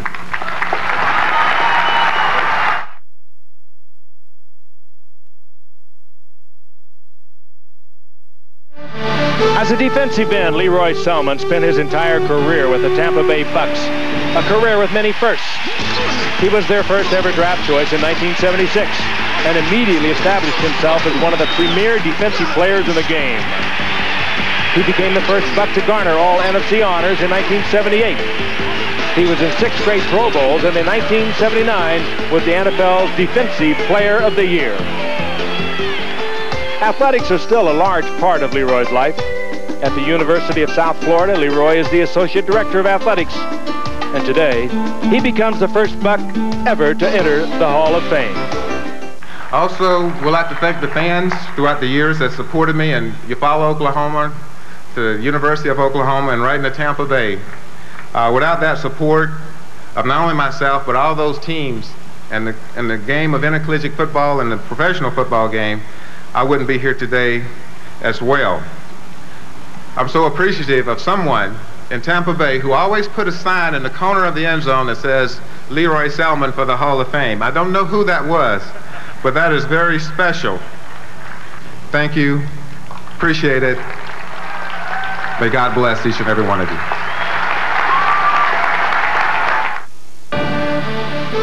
At 6'5", 250 pounds, and the speed to play wide receiver, Kellen Winslow was the epitome of the modern tight end. A key member of the San Diego offensive powerhouse, Kellen had a league-leading 89 receptions in 1980, was a 3-time All-Pro, played in 5 Pro Bowls, and was named to the NFL's 75th anniversary team. Perhaps his defining moment came with a heroic performance in an overtime victory over Miami. It was an incredible performance by Kellen Winslow, and made even more memorable when he was helped off the field, exhausted with his performance. Kellen remains in the sports spotlight. With law degree in hand, he has joined with Lynn Elmore and Precept Sports in the field of sports management and marketing. Today, Kellen Winslow becomes just the 4th tight end in NFL history to be inducted into the Pro Football Hall of Fame. Today, I encourage the African American athlete to awaken and join me in accepting that challenge, to awaken and take our rightful role in society as leaders, to awaken and accept the responsibility that comes with fame and fortune, to awaken to the realities of the uncertain plight of the African American condition even as we approach the 21st century. It is now with a great deal of humility and with the full appreciation for what the game has given to me, I am pleased to take my place among the greats of the National Football League. To God be the glory.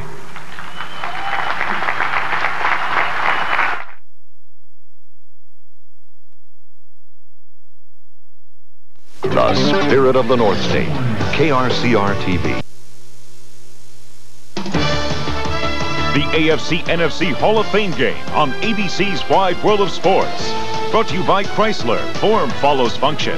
Pepsid AC Acid Controller. You can be heartburn-free with new Pepsid AC. And Full View TV offering up to 350 channels. Full View TV, the satellite system with the best view.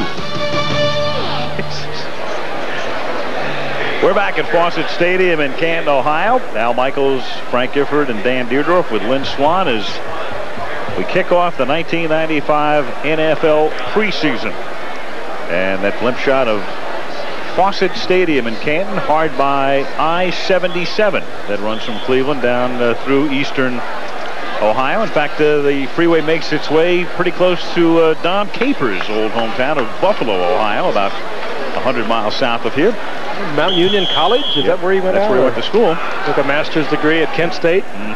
Local man. His team, the Carolina Panthers, leading 14-7, and the Panthers kick off to the Jaguars as we start the second half. David Lauder puts it in the air, and it's taken at the 10-yard line by John Morton, and he brings it back out to the 24-yard line. And let's get a report from the field and Lynn Swan. Thank you very much, Al. I talked with both coaches at halftime. Tom Coughlin was genuinely upset by the way his team was playing. He says the turnovers, the bad plays by the quarterback, he wanted to eliminate those mistakes. He felt that the offense was just not playing well together. They were not picking up the fifth man rushing, so he wants to correct those things. Dom Capers was very happy with the effort his team was making. Obviously, his defense with the 2 big turnovers, he was very pleased with. He said he's going to try and protect the ball more on offense, and when Kerry Collins comes into the ball game, keep things much more simple for him. Al? All right, thank you, Lynn. For the Jaguars now, Steve Berline back in the game. He played much of the first half. Then we saw Brunell, now Steve again. And he hands the ball off to James Stewart, the Tennessee rookie, who picks up a yard, maybe a yard and a half. And we'll take a look at the numbers through the first 30 minutes of play. And turnovers were instrumental in the score, as they are in most games in the NFL. And the big return by Desmond Howard, of course. Well, you can look at it right there next to the bottom. 3 turnovers leading to 14 points. It's that simple of a game sometimes. Turn it over, you lose. Carolina outgaining Jacksonville 143 to 110. Second down and 8. Berline stays in the pocket. Open man up at the 40-yard line is Rich Griffith, second-year tight end out of Arizona. Fred Fogey makes the tackle, 14-yard pickup. Coughlin, to say the least, but I guess you could characterize him as rather intense. He's got everything down to exact science. He believes in doing it his way, and it's a successful way. There's no question about that. He draws a line around their practice field at training camp and calls it the concentration line. When you step across that line, it's kind of like the old everything from this point on is 100% business. Some of his ploys are, you know, they liken it to, these are college type things, but he's that highly organized and that highly dedicated, Frank. I have a line around my house, but it's electrified and for my dogs. Will that work, I wonder? You know what? I have one of those too. The old invisible fence. James Stewart picked up about 2 yards, but there's a marker down, and the penalty will be against the Jaguars. Dan, I got one dog who's just so dumb, he just sits there and fries. I mean, we got to pull him out with the tail. Doesn't really work. During the run. Number 73 on the offense. 10 yards, still first down. Frank, are you telling me that you have a dog that walks on top of your electric fence and sits there? Is that Chablis or Chardonnay? Whoa. Chablis. It's Chablis? Whoa. Chablis. Whoa, kinky. Oh, not too smart. Would you like a Bichon? Deerdorf would look good with a Bichon. Walking him down the street. I know what'll be on the cover of the Star next week. I know. You dog abuser, you. I think we've already been covered in that area. Oh, that's breaking new ground. First and 20 at the 31-yard line.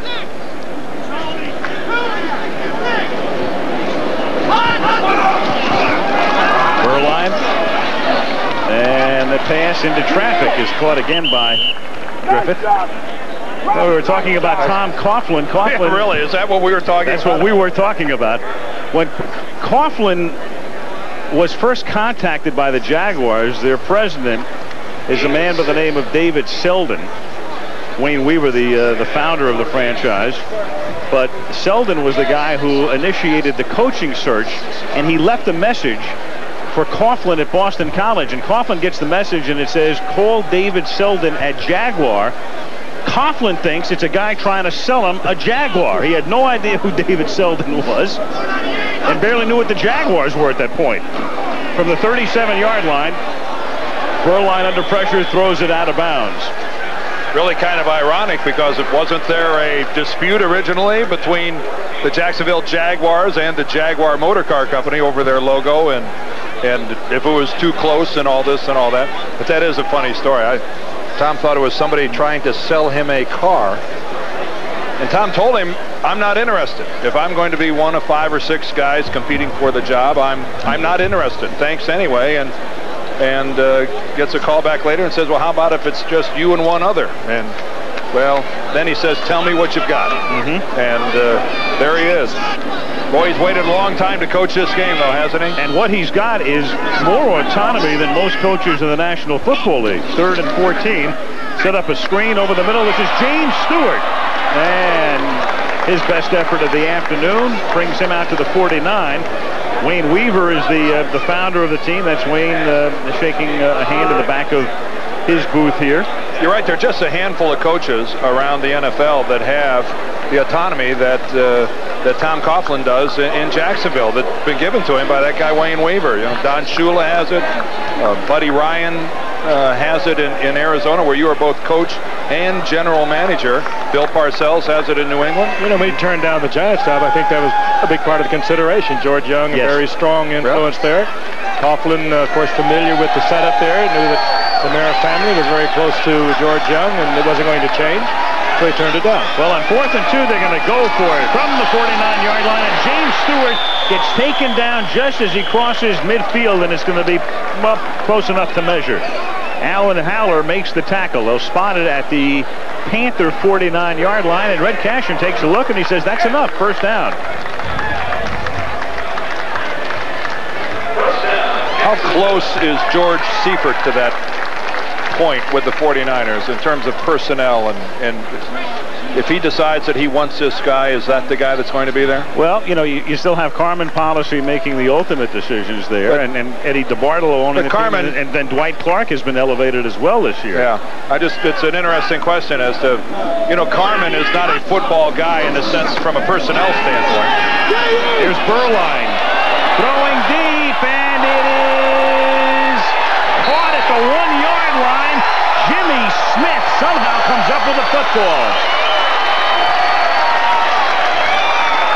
Fabulous concentration with a hand obscuring his view. Somehow able to cradle it, and he takes it in at the 1-yard line. Tyrone Poole with the coverage. Yeah, Tyrone is 5'8" and holds on to it. If Tyrone had been 5'9", that probably would not have been a completion.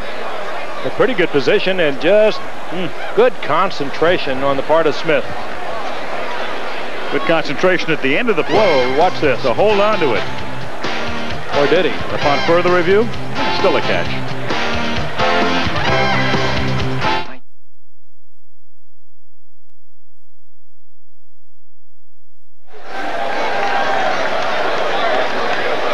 After that catch by Smith, the Jaguars have the ball at the Panther 1-yard line. Panthers on top 14-7. If this were 3 years ago, we'd be doing a high school game, the Panthers and the Jaguars. I mean, it's strange to try to put it together with the National Football League, but here they are. It's going to take a while. Yep. Which one of them will be the first to make it to Monday night? Well, we are still Cougar free. Jacksonville's, I was talking to David Selden before the game, the president of the team. He said, our goal is to be on Monday night in 3 years. I said, well, what if it takes as long as 10? He says, they may be on, but I won't be here to see it. He's probably right. First and goal, and Stewart vaults into the end zone for a touchdown.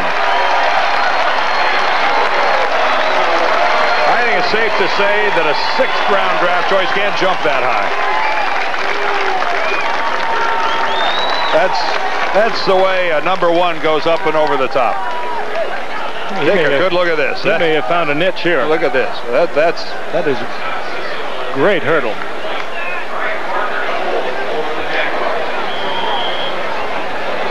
Well, he launched at it about the 3-yard line.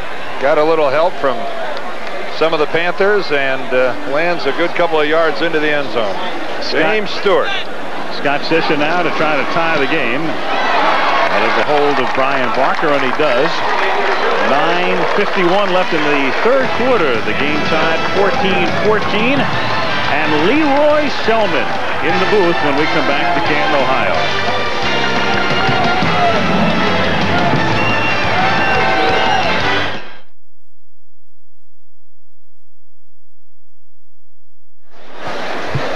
Carolina and Jacksonville tied 14-14 after the Jaguar touchdown. It's Scott Sisson to kick off. And in just a moment, we'll be visiting with Roy Selman as Tony Smith and Randy Baldwin are back to receive the kick.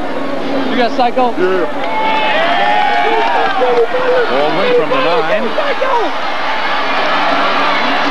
Up to the 29-yard line. We were talking to Steve Largent before about how far away the Hall of Fame must have seemed to him when he was cut by Houston before he was picked up by Seattle. And for you, Leroy, in 1976, you play for Tampa Bay. They don't win a game all year, and today you're in the Hall of Fame. Well, certainly it's a lot to be thankful for, to be in the National Football League Hall of Fame and to be a part of the continued history of the Tampa Bay Buccaneers. I'm happy to represent the team and all that we went through for those players and coaches and fans that supported us to have its first player into the National Football League Hall of Fame.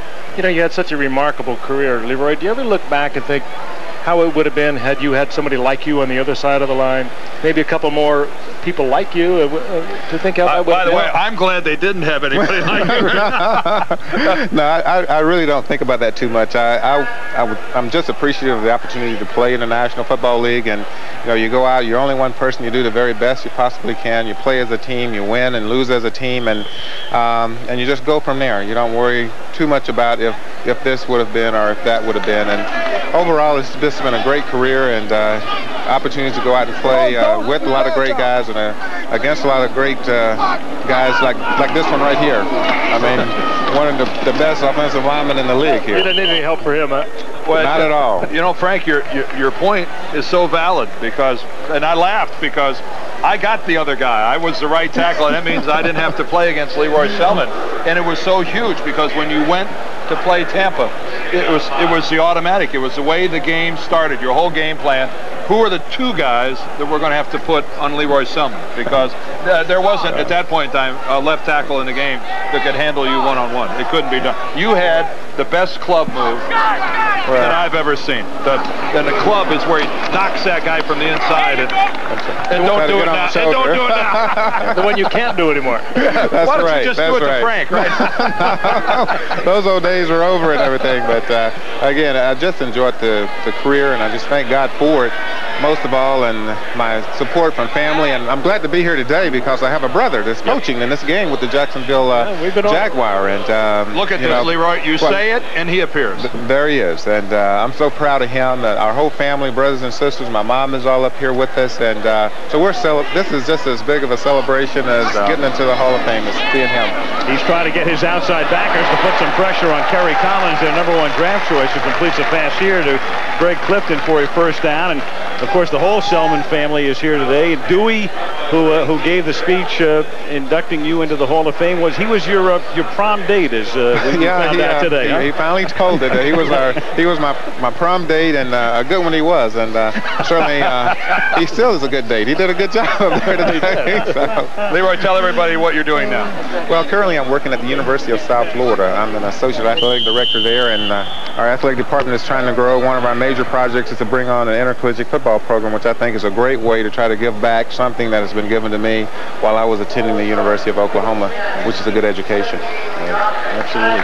Well, Leroy, we thank you very much, sir. Okay. Thank you. Congratulations, Leroy. Terrific. I appreciate it. Good for very, you. very Real much. proud of you. Thank you, Dan. Man. Well deserved. Okay. Thanks, Frank. Terrific. Go Yeah, ahead. thank you. Thank you. Good to be here. Guy still scares me, though. No, not at all. This one should be in the Hall of Fame right here. I'm telling you, right now. You're too nice. Leroy Selman. Thanks, Leroy. Okay, thank you. First man picked in the 1976 draft out of Oklahoma. After the penalty, it's 1st and 15 now for Carolina as the snap is fumbled. Kerry Collins trying to maintain possession. The 5th man picked in the draft out of Penn State, and the man they hope is the quarterback of the future. Things getting a little heated on this hot afternoon, and Matt Elliott was snapping it to Kerry Collins, and some mistiming there, but they were able to maintain possession. We'll pick up on what Dan said earlier. We took a look at Kerry Collins on the sideline. 6'5", 240 pounds. He's a big man. #1 pick, of course, and after Frank Reich had signed, Frank Reich, I think, looking for that spot to be a starter after 10 years as a backup in Buffalo. And you talk to either one of them and say no, they're working together to try to make the best team they can. No problems between them. 2nd and 15. Here's a screen. Duell Brewer gets it up to the 39-yard line. Monty Grohl makes the tackle with 6.5 minutes to play in the third quarter. And there are the numbers for Kerry Collins in his career at Penn State. He'd like to keep that 3-to-1 touchdown to interception ratio. I know that. He won't. No, he will not. He was a superb high school athlete. He was a great baseball player, football player. Drafted, I think, by Detroit to win baseball. So he's not just big, he's a fine athlete. The guy could be an outside linebacker. Third down and 12. I think they only had 10 men on the field, to tell you the truth. Yep, here comes number 11 right now. Timeout. Charge to the Panthers. 6 minutes to go in the third. 14-14 is the score.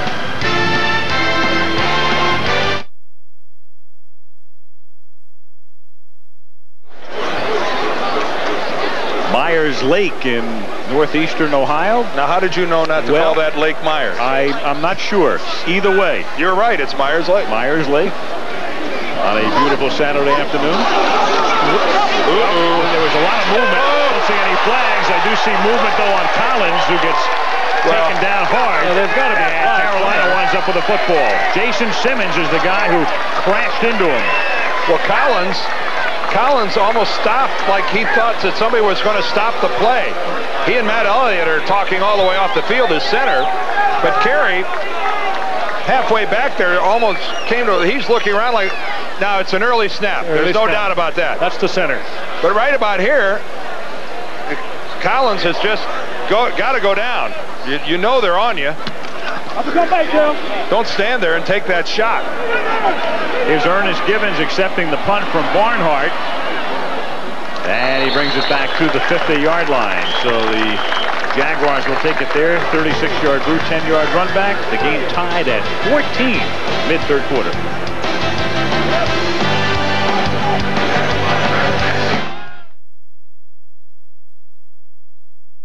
The Minnesota Vikings head west to tackle the AFC champion San Diego Chargers. It's an NFL preseason special, Monday, August 7th on ABC. A reminder, tomorrow coverage of the final round of the Senior British Open from Northern Ireland. Bob Murphy is the leader going into the final day, and then coverage of the Michigan 500. Jacques Villeneuve heading the field there tomorrow at 2:30. If that Senior Open has a finish anything like the regular British Open, it'll be something. Andre Ware is the quarterback, and Randy Jordan is the ball carrier. He takes it to the 44. So here's another Heisman Trophy winner. We talked about Desmond Howard, but Andre really unable to get it started in his career, and even now he would be a long shot to make the roster. They're going to carry 3 quarterbacks, and Andre's going to need a good preseason to make the Jaguar roster. Detroit's first in, 90 and 7th pick overall last year. Cut by Minnesota out of football. You saw Rob Johnson, who figures to be the number 3 quarterback, the rookie out of USC. As Jordan takes it again, you know they're going to go with Berline. They traded for Brunell, so now it becomes a choice of Rob Johnson, the rookie out of USC, or Andre Ware as your number 3 quarterback. And I think that if you know anything about the way rosters are put together, it's incumbent upon Andre Ware to really show something sparkling. He's the guy that has to impress upon this coaching staff that he's able to get it done, that he's able to play at this level.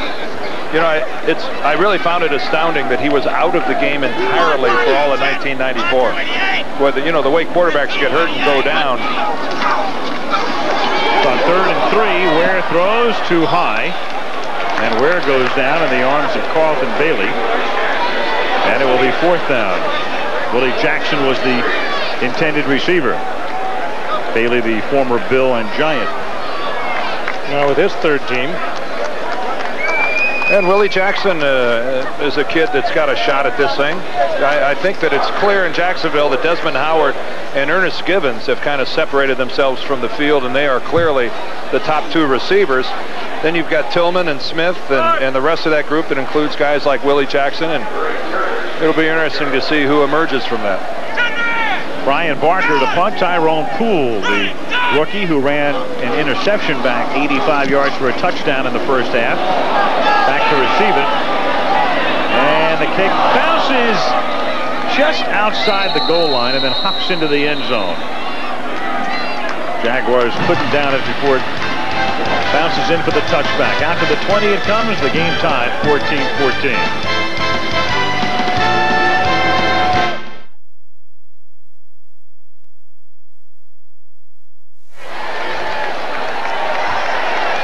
At the 20-yard line, the Carolina Panthers will take over here. The game tied 14-14, 3 minutes and 42 seconds remaining in the third quarter.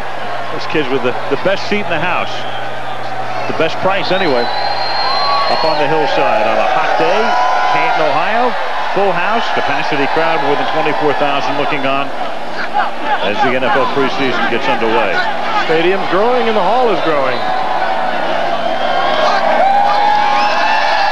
Collins, the quarterback. Ooh, the handoff to Duell Brewer, and he gets pushed back by Corey Mayfield.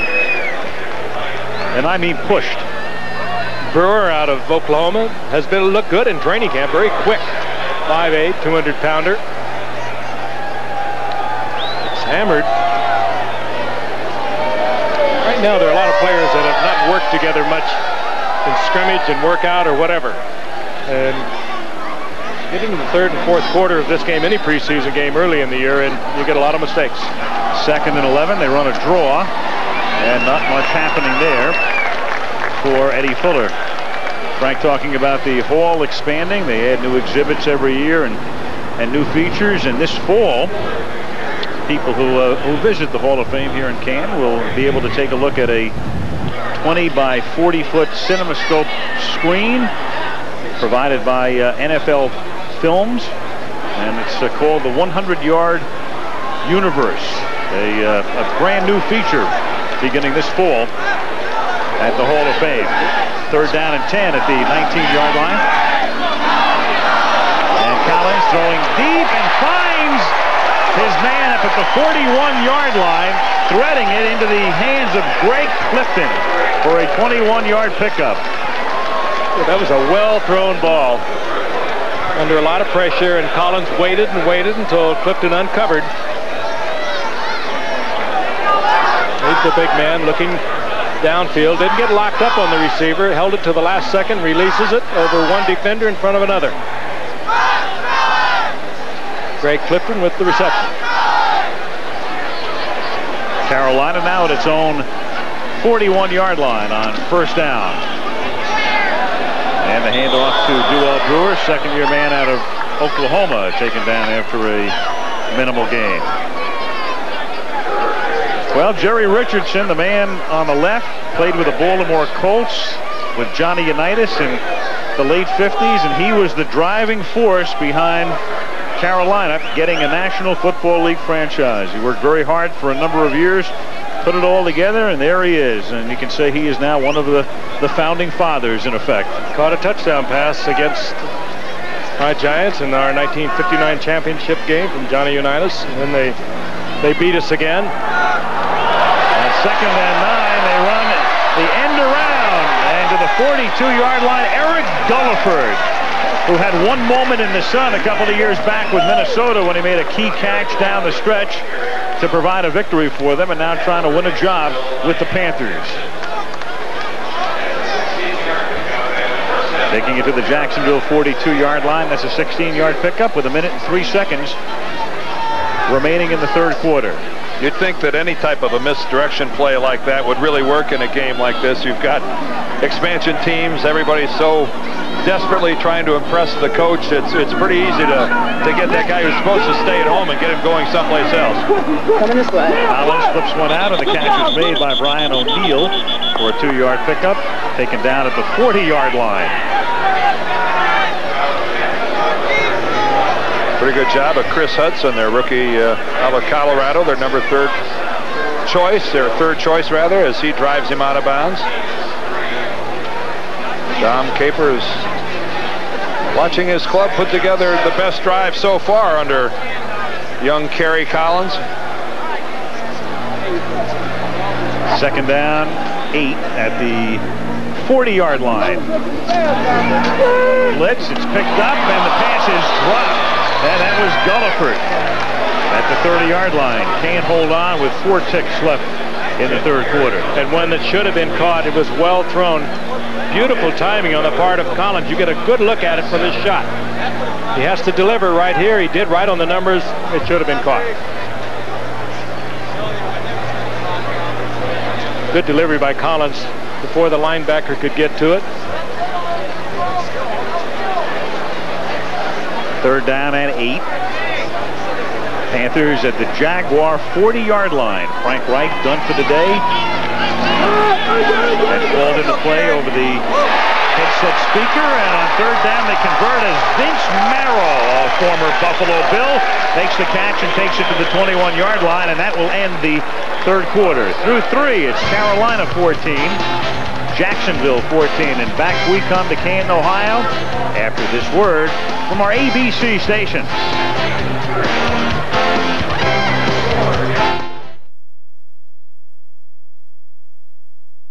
The spirit of the North State. KRCR-TV.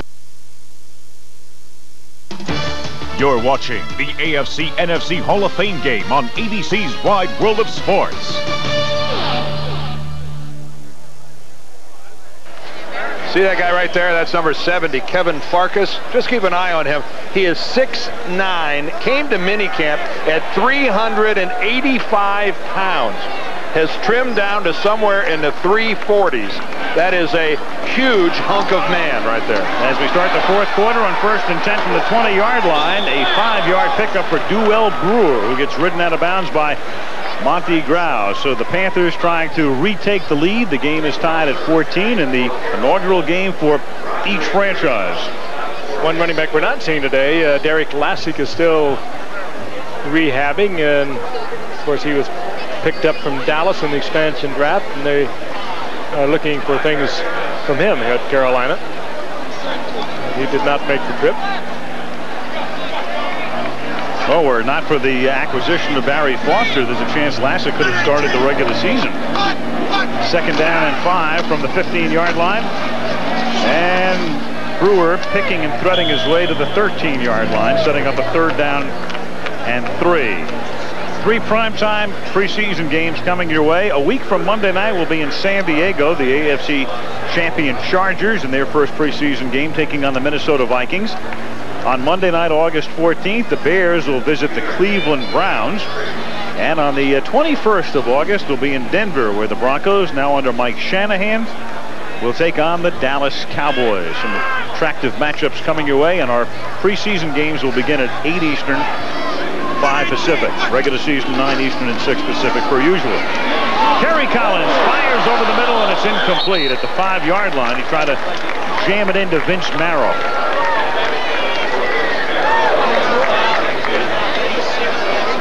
And it will be 4th down, and they'll try to take the lead on a field goal.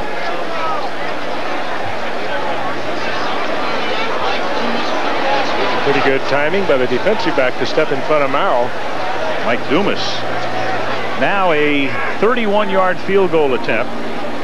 John Casey, and we mentioned before, they spent a lot of money to pick him up from Seattle, so he'll go from kicking indoors to outdoors. They think he's one of the best in the league. And he boots this one straight through from 31 yards away to put the Panthers back up on top. 13:44 left in the fourth. Carolina leading Jacksonville by 3.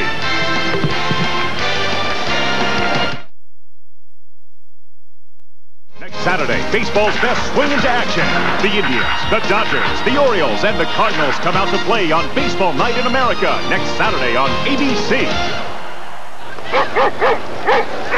This is the NFL on ABC. And that is not Chardonnay nor Chablis. 2 dogs in search of a fence. That could be, you know, Frank. Here comes our blip shadow right across the field again. Carolina to kick off. They lead by 3 after the Casey field goal. And the kick is taken at the 18-yard line. That was Morton cutting in front of Darrell Boykin and returning it out to the 26-yard line. So the Jaguars will take it at that spot. Pretty good-looking drive Kerry Collins put together there for the Carolina Panthers. Had a lot of good things. I will see if Andre Ware can make something happen here for Jacksonville. Collins had the timing pass. He had the zip when he needed it. Good-looking drive. From the 25-yard line on first down. Andre Ware. Flushed out. Nowhere to go. Taken down at the 24-yard line. Tackled there by Mark Thomas. Andre Ware, a Heisman Trophy winner, but I'll tell you, that has not been the key to success in recent years. You take a look at some of the Heisman Trophy winners. If you go back a number of years, it used to be with O.J. Simpson, Roger Staubach, Paul Hornung, Earl Campbell, Tony Dorsett. They won the Heisman Trophy in the 60s and 70s, but here are the 6 most recent winners. You have Ware. Ty Detmer out of Brigham Young has made 5, no starts. He's thrown 5 passes. You had Desmond Howard, and we'll get back to that in a second, but pass from Ware is incomplete as he tried to gun it in. It'll be 3rd down and 11, but the others are recent vintage. Gino Torretta has not thrown an NFL pass. He won the Heisman Trophy at Miami. Charlie Ward at Florida State plays in the NBA with the Knicks, so he didn't even opt to play in the National Football League. And the most recent, Rashaan Salam out of Colorado, drafted by the Bears, but as of this morning, still unsigned. And if you listen to both sides, they don't appear to be very close either. 3rd down and 11 from the 24-yard line. Ware. And it's a flag at the 28-yard line. Jordan, the intended receiver. Alan Haller, number 24, was there with the coverage. I think Alan Haller is there with the flag, too. And it is against the Panthers. Pass interference, number 24 on the defense. First down.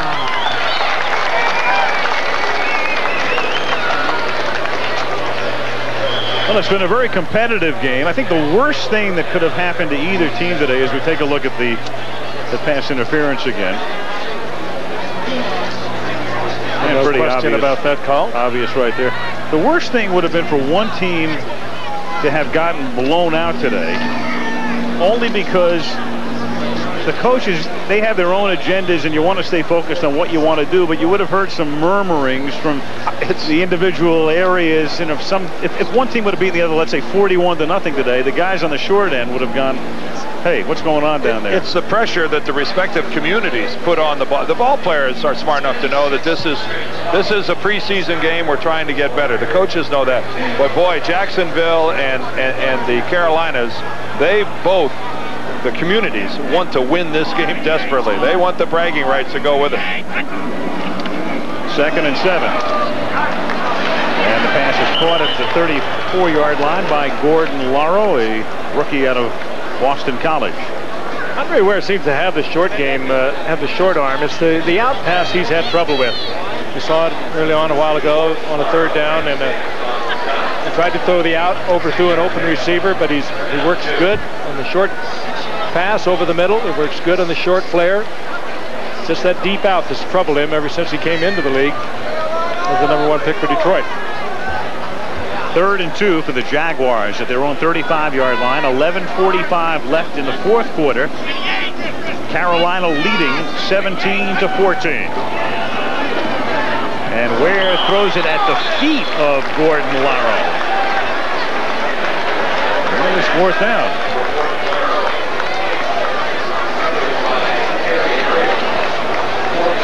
So Ware disgusted with himself, and as we stated before, a guy really trying to win a job and work his way back into the National Football League. And if he doesn't do it here, you wonder where he might do it. And that man was open.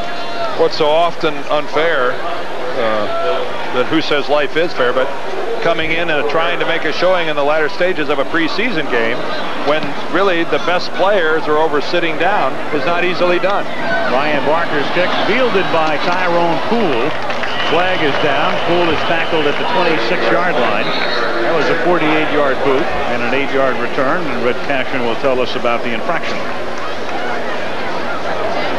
Berline and Ware discussing things. Where Berline? Over there.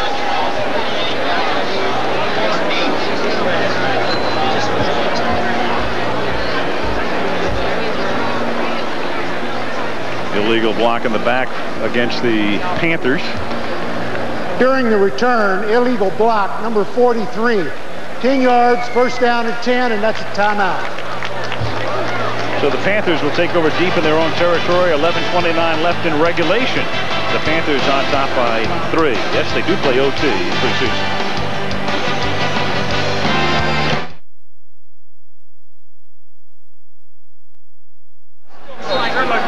Picnic atmosphere in Canton, Ohio. Hall of Fame Day.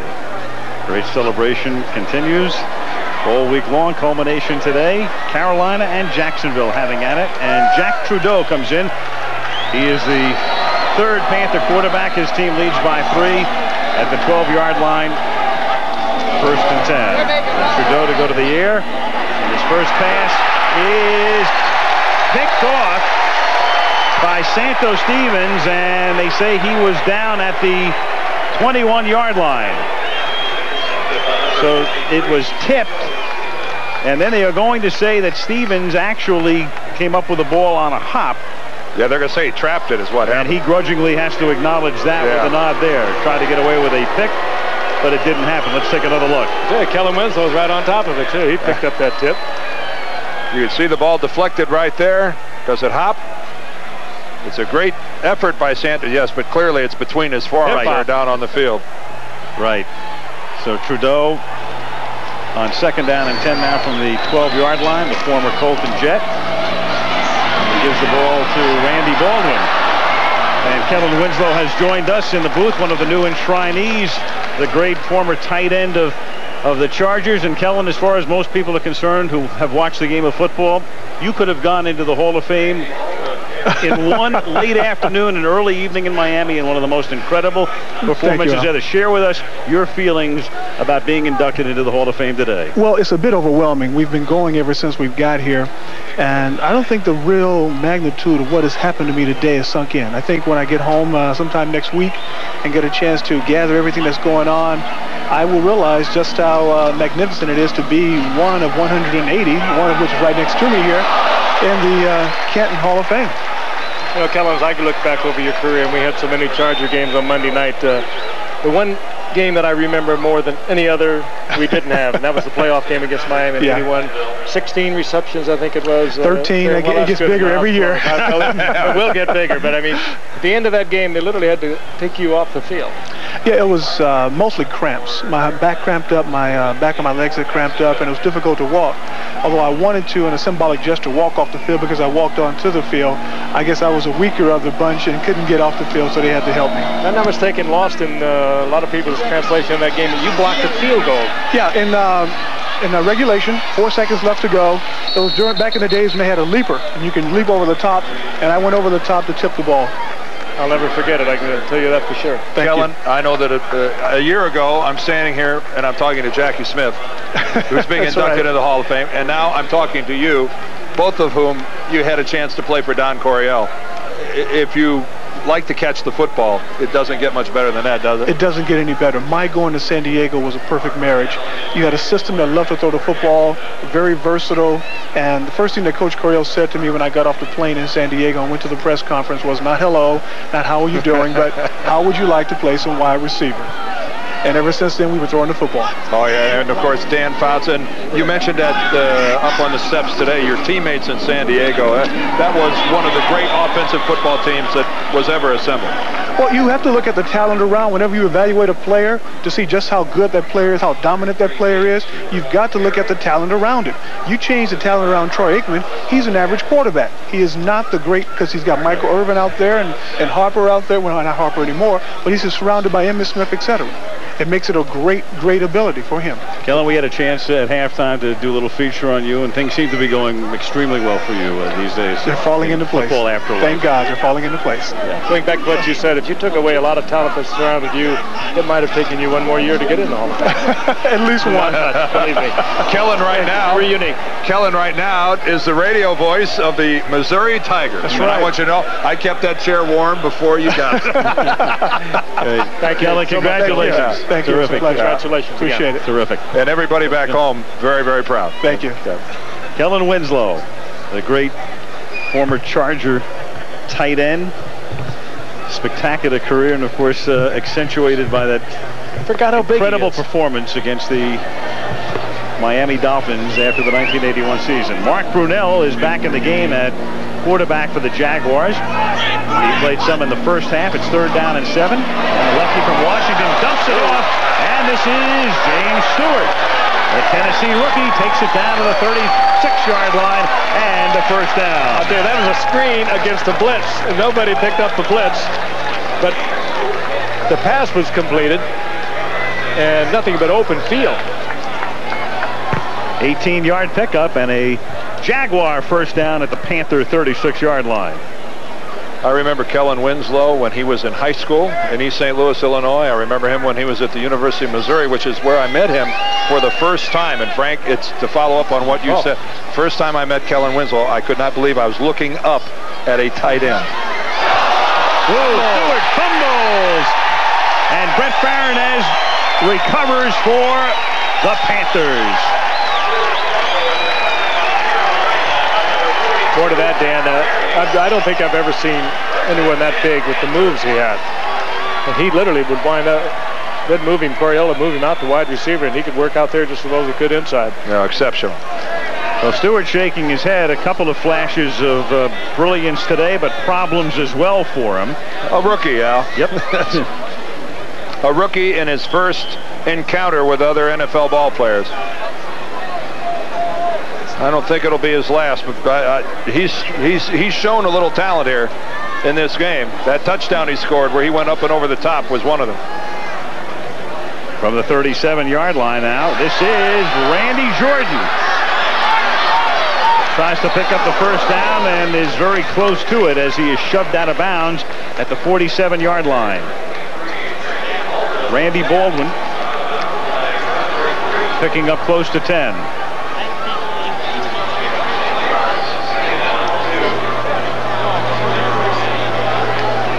Gains 9.5. They'll spot it just shy of the first down. 2nd down and inches now at the 46-yard line. Time left in the game, 8:45. You know, Baldwin is one of those backs they're trying to give an opportunity to become a true running back. He was a fine kickoff returner, led the AFC a year ago, and he's getting a good look-see as a running back. The up back now, this is Judd Garrett.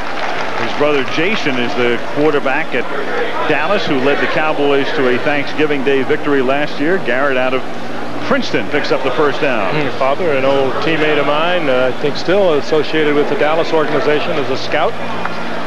Quite a family of football players.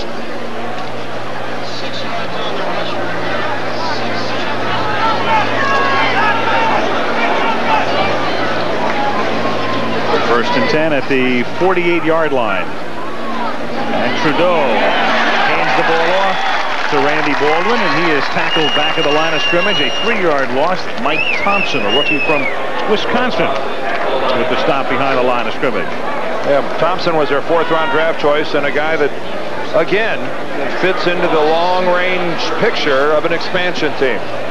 This is, you can afford to bring a guy like that along a little more slowly, expose him to what's going on, nurture him a little bit, and it's an opportunity that Tom Coughlin and Dom Capers both have. They don't have to make decisions as to what is the best thing for next week. They can be a little more prudent. On 2nd and 12, Trudeau under pressure and incomplete. 3rd down. Gonzalo Floyd was pursuing Jack Trudeau. You look at the Carolina Panthers as an expansion team with Frank Reich, Jack Trudeau, and Kerry Collins. They've got better quarterbacking than some established teams in this league, and more of it.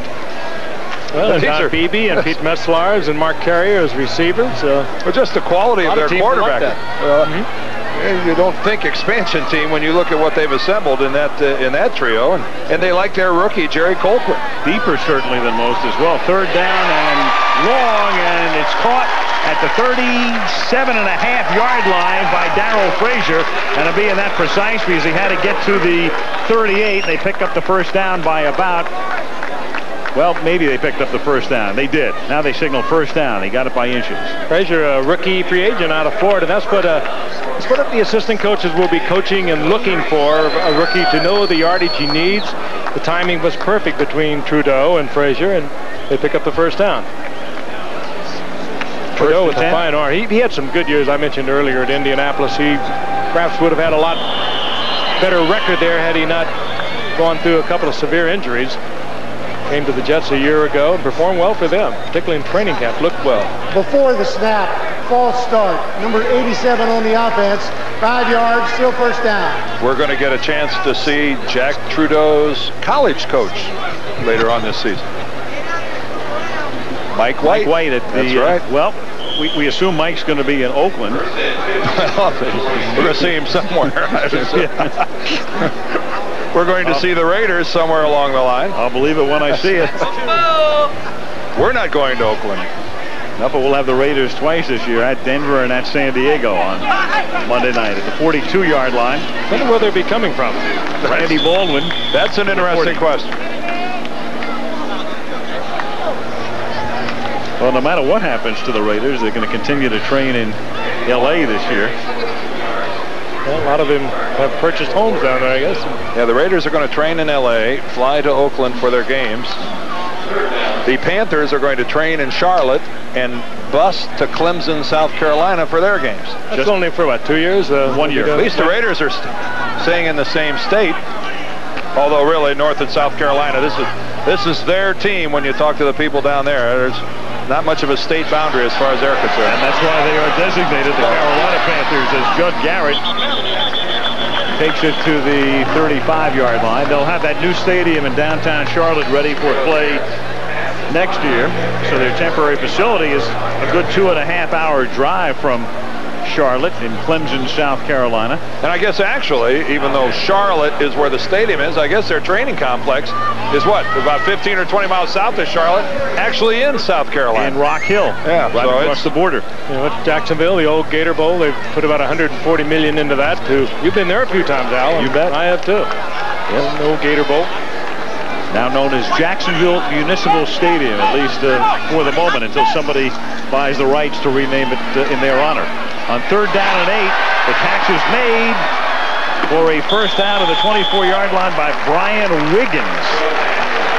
And a Texas Southern, another of several wide receivers, trying to win a spot on a big-time roster. Again, Jack Trudeau displaying a fine touch, taking a little off it, making it a little easier to handle.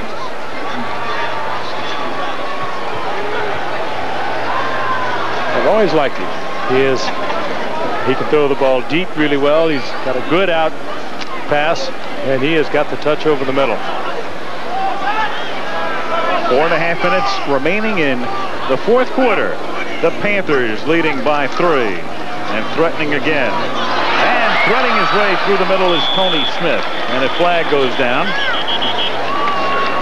He takes it to the 16-yard line. Tony Smith is a former first-round draft pick for Atlanta. Didn't show much there and came here as a free agent. And this one is coming back with 4:21 remaining in the fourth quarter. Illegal shift. 2 men were moving at the snap. 5 yards, still first down. You know, all things considered, there haven't been, for a first preseason game, an extraordinary number of penalties today. No, I agree with you. I think it's been, well, we've been here and we have been here with veteran ball clubs, established NFL teams, and seen a lot worse than this. Much worse. First and 10 at the 27-yard line. Fuller One-time Buffalo Bill taken out of bounds after a pickup of about 3. The Goodyear Blimp Spirit of Akron is providing the aerial views. And of course, Akron not far from Canton. In fact, the two cities share an airport halfway between the two along I-77. There it is. The bright blue summertime sky above Dan Deerdorf's hometown. Mama at the game today, Dan? Nope. She's just about a mile and a half up the road. She'd prefer to stay home and listen to you on television. I hope she has a Nielsen book. 2nd and 12. I think I'm a throwaway. It's you and Frank that she really listens to. She usually comes. I'm an add-on. Oh, yeah. I think it's... Mom's getting to the age where I think trekking through the stands doesn't have the allure it once had. So are we. You're finally admitting it. Partially. Conditional. 3rd down and 9 upcoming. At the 21-yard line, 3:40 remaining. Jaguars already the best in the AFC Central. That's where they'll be. The Panthers in the NFC West. And to the 21-yard line goes Eddie Fuller. Of course, it'll be 4th down and a field goal attempt upcoming. Charlotte being geographically situated to be in the NFC West. Oh, absolutely. Along with Atlanta, New Orleans, and St. Louis. Well, I guess next year they will be forced to do something in terms of realignment. It's going to be very difficult to, I think, to get the 3/4 vote you're going to have to get. 21 of 28 owners, Jacksonville and Carolina will not be voting on that, but it'll be tough to get 21 of 28 teams to agree on alignment, and therefore it probably will wind up being designated. But that's right. They've got to change. You're not going to be able to please everybody, but alignment in some shape, manner, or form is going to have to come. And geographic means nothing. When we come back, Casey will attempt the 39-yard field goal.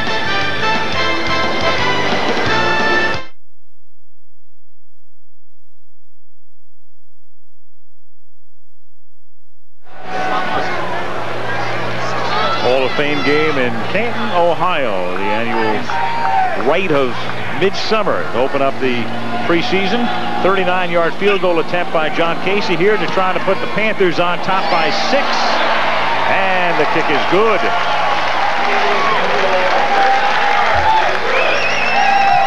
Dom Capers has watched his team extend its lead to 20-14, and let's get a word with Lynn Swan. Swanee? Thank you, Alan. Someone who was clapping for that field goal is with me right now, Jeanette Capers. She is Dom Capers' mother. And Jeanette, this is the most important game you've been to, isn't it? That's right.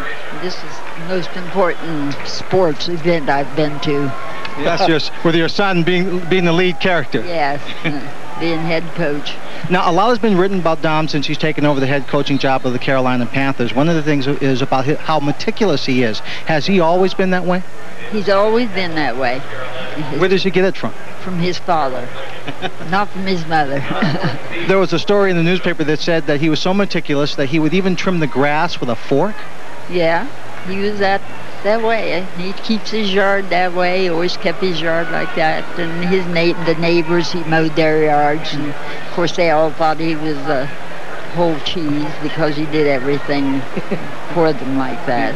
Now, you must have been pretty excited about Dom coming to Pittsburgh, being the coordinator there on the defensive side, and even happier, but you don't get a chance to see him as much now that he's in Carolina. No, but I talk to him every week, and I'm happy because this is what he wants. Well, I think you'll be able to see a lot more games on television. He should be very successful. Thank you very much. Well, thank you. All right, Swanee, Boykin returns the kick to the 34. I know one thing. Anybody who would trim a yard with a fork better be getting paid by the hour. I wish he lived next to me. He did all the neighbors' yards and everything. Where are people like this when you really need them? What does Mother call him? The whole cheese? The whole cheese. The whole cheese. You think that might stick with you for a while? Moms will do that to you. The whole cheese. But the whole cheese's team is up by 6, 20-14. Carolina, 2:57 left in regulation. Jacksonville at its own 35-yard line. And Mark Brunell out of the shotgun now. Fires into the middle. The catch is made up at the 49-yard line and hauled in there by Charles Davenport for a first down. There's a good look why they like Brunell. Again, a reminder, Tom Coughlin said he has the best arm in our camp, and good look at it right there. First and 10 from the 49-yard line. And an inside handoff to Stewart. Takes it across the 50, gets it to the 49-yard line. It'll be second down and 8. Clock ticking down, 2:20 left in regulation. As in the regular season, if the game is tied at the end of the fourth, there is overtime. And it's fired to the 30-yard line, and it should have been caught there, but it was dropped by Shannon Baker. And it'll set up a third down and 8. And Brunell right on the numbers once again. Delivers it right in the seam. Should have been handled by Baker. Those are the ones you've got to handle if you're going to play in this league. That ball was thrown perfectly. It'll be third down and 8 at the Carolina 49-yard line.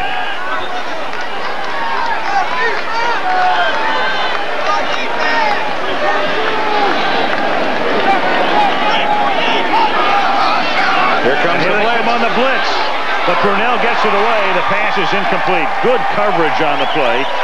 And the blitz was on. They sent 6. Tyrone Poole, among others, coming in to put the pressure on Brunell, and it's fourth down.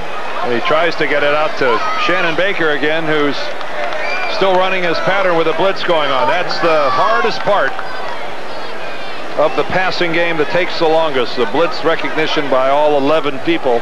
Everybody adjusting what they're doing because of the blitz and making something happen because of it. And it's not just the people picking up the blitz. The receiver has got to be aware, be reading, be on the same page with the quarterback. And Dom Caper is giving an indication of how he will play things in the regular season on that play. Fourth down and 8 at the 49-yard line.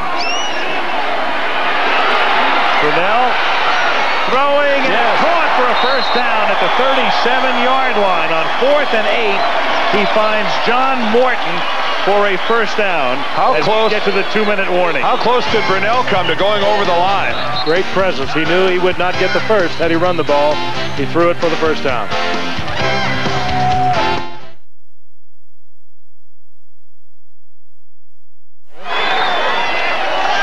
Next Saturday on ABC's Wide World of Sports, what's becoming a great tradition at the Indianapolis Motor Speedway, the Brickyard 400. Jeff Gordon heading a stellar field. And the International Race of Champions from Talladega in Alabama comes your way next Saturday on ABC's Wide World of Sports at 4:30 Eastern and Pacific. Gordon won that Brickyard 400 last year. I know because I was there, and that was fun. Now Brunell on first down after converting on fourth down. Takes off and has another first down and dives to the 20-yard line. And Wayne Weaver, hopeful that his team can pull it off here in the waning moments of the game as Brunell then intentionally downs it to make it second down and stop the clock with 1:37 left in regulation. Oh, I don't think I'd have given up a down. He had to do that. I mean, that was just wasting it down. Yeah. He's got 1:37. He still has two timeouts, and that was a... Well, that's what experience will give you a little later on in life. Yeah. No, with that many timeouts left, that much time left, you don't give up a down.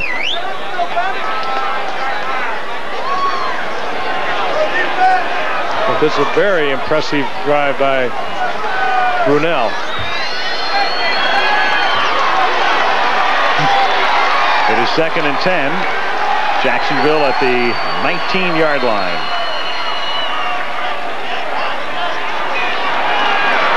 And Brunell avoids the sack, directs traffic, takes off again, runs out of bounds at the 16-yard line. Boy, there's a smart play by Brunell because he takes off and runs in the direction of the missed blitzer. The blitz comes from that side, he evades it, and then takes off in that direction because he knows there has to be a hole in the defense to that side. Smart play. That missed blitzer was Paul Butcher. And it's third down and 6. See, watch the blitz come in from the lower right-hand corner right there, and that's smart. Brunell makes him miss and takes off to that side. See, that's That's just good, instinctive football. 3rd down and 6 now at the 15-yard line with a minute and a half to go.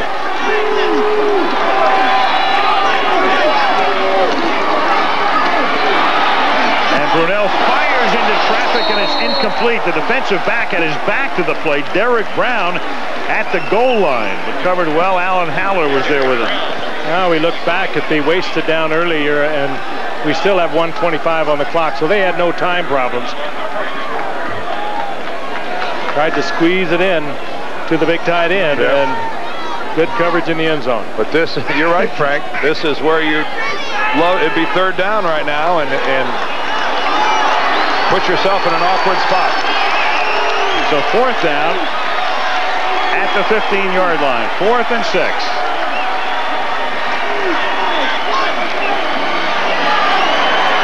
They blitz from the corner. The pass is complete. It is caught by Derek Brown. He takes it to the 4.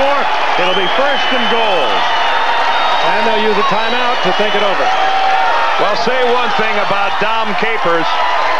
He is running this Carolina defense just the same way he did in Pittsburgh. They're blitzing off the corners on every down. Tyrone Poole comes again.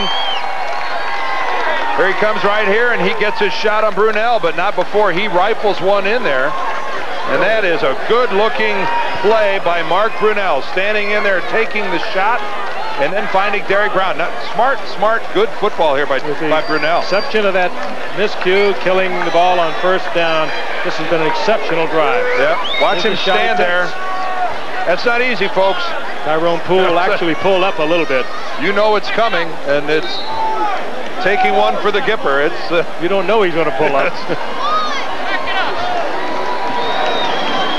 So 1 timeout remaining now for the Jaguars. It'll be 1st and goal inside the 4-yard line.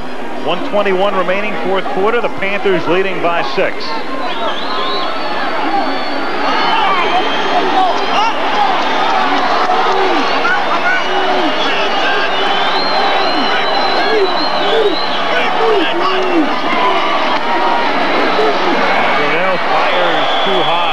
Again, he was going for Derek Brown, who's become his man on this drive. Derek Brown would have had to have mitts of steel to handle that. Brunell is really pumped up. This is where he's got to get a hold of himself.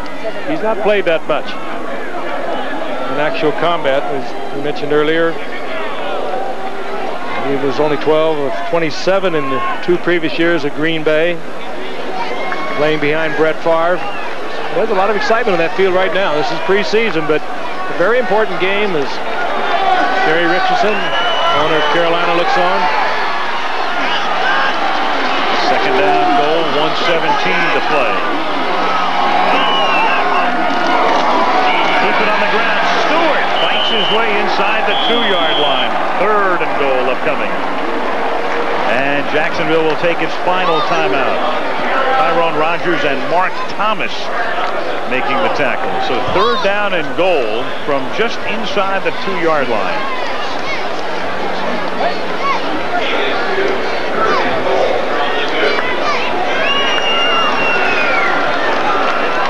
Mark Brunell out of University of Washington. Big enough, tough enough, and obviously capable. Has, as Dan mentioned earlier, the best arm in Jacksonville's camp. But he's had some really heady plays here on this drive that began back at his own 34-yard line. So the Cougars.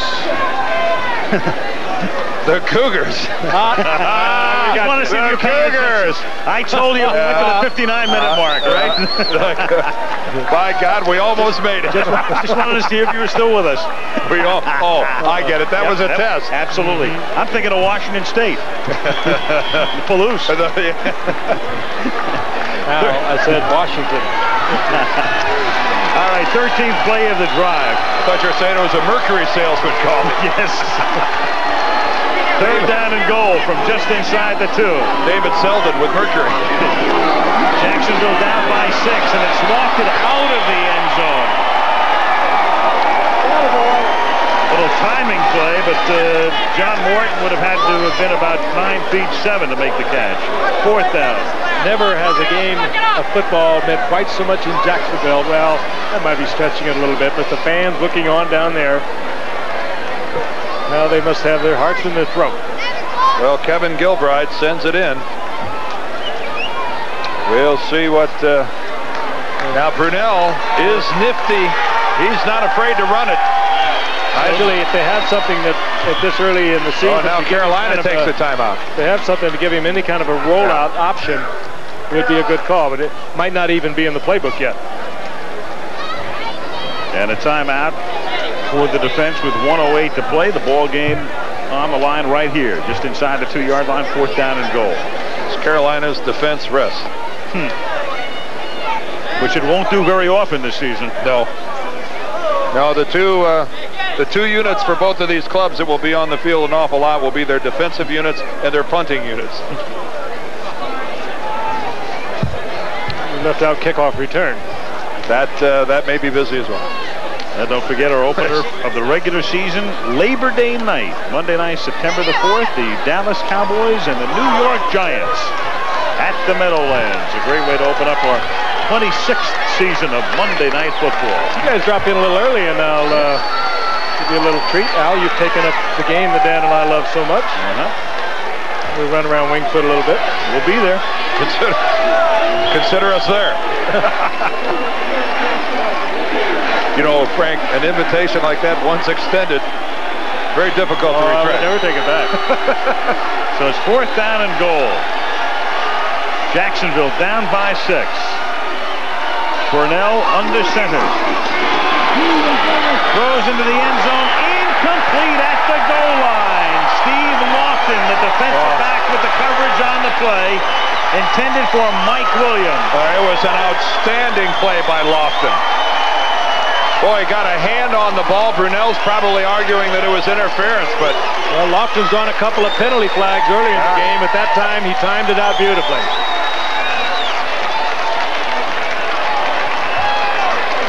And now the Panthers simply have to run out the clock from just inside their own 2-yard line. Top of your screen. You got to play the man when you're down on the goal line tight. You can't give him anything into the end zone, and Lofton didn't. Perfect coverage. Wouldn't give him anything into the end zone and took it away from him. Mike Williams was the intended receiver, and he was snuffed. So Steve Lofton, who played in the World League with Montreal and as a reserve with the Cardinals for 3 years, was out of football last year. Tried out with the Bengals, released by them, trying to win a spot here. And he has, in all likelihood, just cemented a Panther win. Or at least cemented another week for Steve Lofton. At least. Well, if the name of the game is to be noticed, that's how you get noticed.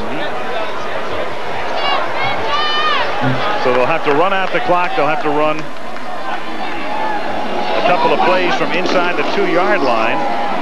What Lofton has to hope for is that Dom Capers has moved beyond saying, you know, that was a great play by 27.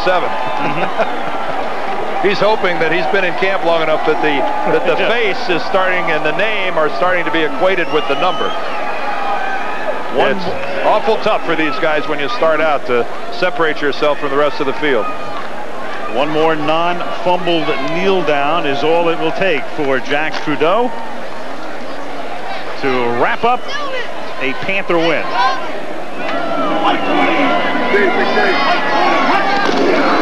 And that will do it. Clock will run out from here. Well, a highly competitive game. I think both teams will be relatively happy, all things considered.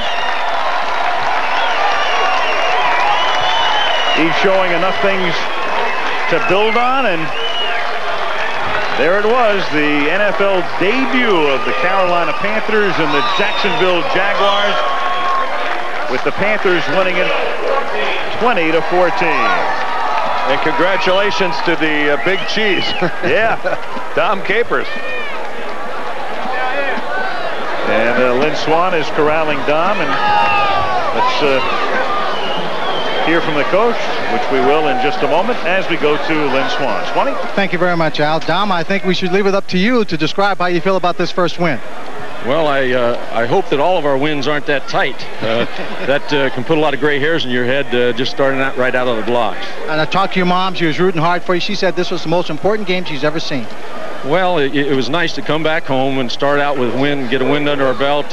We know a lot more about our football team after this game than we did going in, and we'll continue to hopefully progress throughout the preseason, and we've got an awful lot of work to do.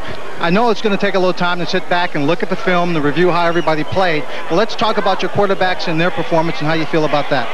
Well, I think for the most part they did a good job. You know, like a lot of first games, we had a little error here or there that hurt us in drives, but the biggest thing and the biggest difference in the game was not turning the ball over on offense and then turning the ball over 3 times on defense, and that's the way most games go. Whoever wins that takeaway giveaway normally wins the game. You seem that you settled them down offensively like you wanted to for the second half. Well, we went out and we put together some drives and moved down and got some points on the board.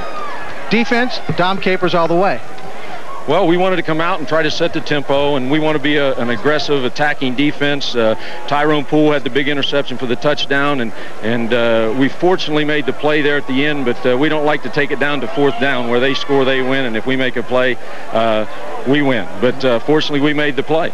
So when you go back and you evaluate this game, what are the things you're going to change? What are the things you want to adjust most? Well, as I mentioned, we have an awful lot of work to do. This is a start, the first time that our players have ever played together. You really didn't know a lot what to expect. They've worked awful hard. I'm happy that we were able to come away with a win because I think we'll be able to learn a lot from both the positive and the negative and build on that. And we need to go back to work and get a lot done this next week to get ready for Chicago. You told me something I thought was very interesting. You said for 17 years as an assistant coach and coordinator, you'd always watch the games from the booth. This was the first time in that amount of time you were going to coach it from the sideline. You were concerned about your perspective of the game and your view. How was it? Well, it was a lot different. 17 years sitting up there looking down on things, and now you're on the sideline, but I'm sure that I'll adjust. How do you feel? I was standing next to the players. Donnie Shell, who was one of my teammates in Pittsburgh, got down to the crunch time. They're on the goal line. I saw him run out there. He wanted to get out there and play the game. Well, we have a lot of enthusiasm among our players right now. The thing that I'm the most encouraged by is our players. They've done everything we've asked them to do. They've got a great attitude, and hopefully we can take this win today and just build on it. Now, we realize that the most important thing for you is making decisions about players and how you build this team for the future. But when it came down to those last few seconds, what was the only thing on your mind? Well, I was hoping that we would make the play that would give us a chance to come away with a good feeling.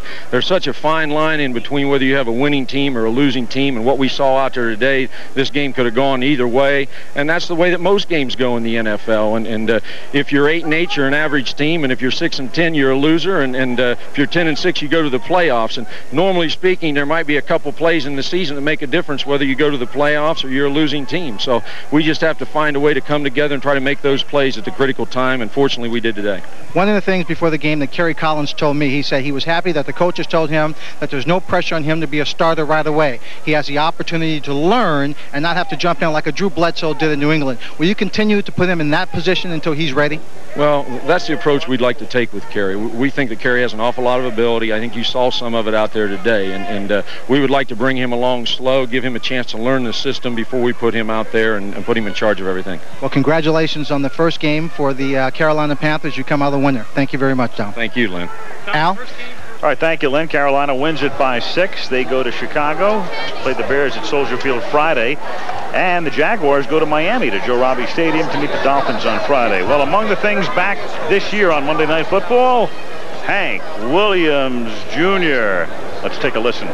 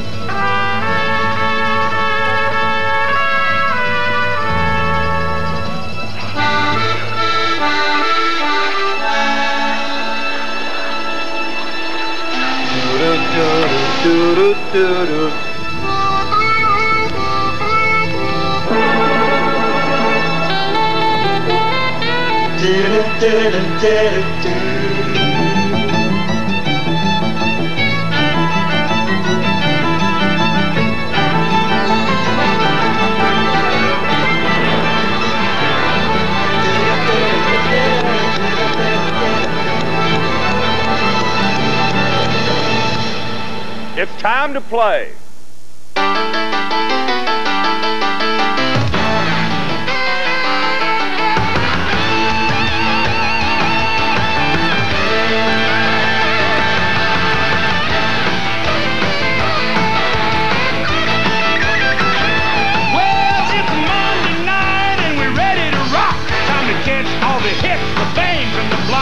The game of the week that's coming your way. The NFL best are ready to play.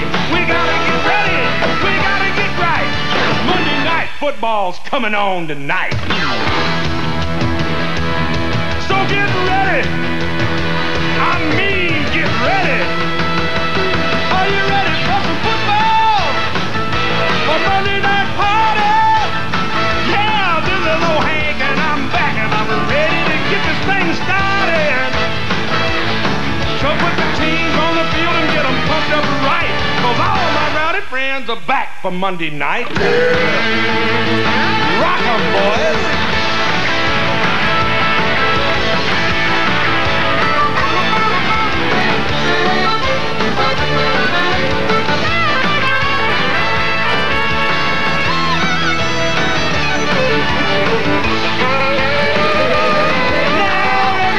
Watches this primetime show from New York and Boston to old Frisco. We love to see the snap from the lineman hit, the bruising back and the linebacker blitz, the big upsets and the last-minute drive, pinpoint passes and TD dive. Those girls in Dallas to Cleveland's pound. ABC's got the biggest game in town. Oh, you're ready for some football? A Monday Night Party? This is Rockin' Randall Hank, ready to get this thing started. Get those helmets crashing, the crowd is sight, cause all my rowdy friends are back for Monday night. Yes, everybody is a fan. This is the biggest party man. We got Frank and Al and Dan. They're gonna get it kick-started. Britain men are all set. It's the time that is right. All my rowdy friends are here on Monday night.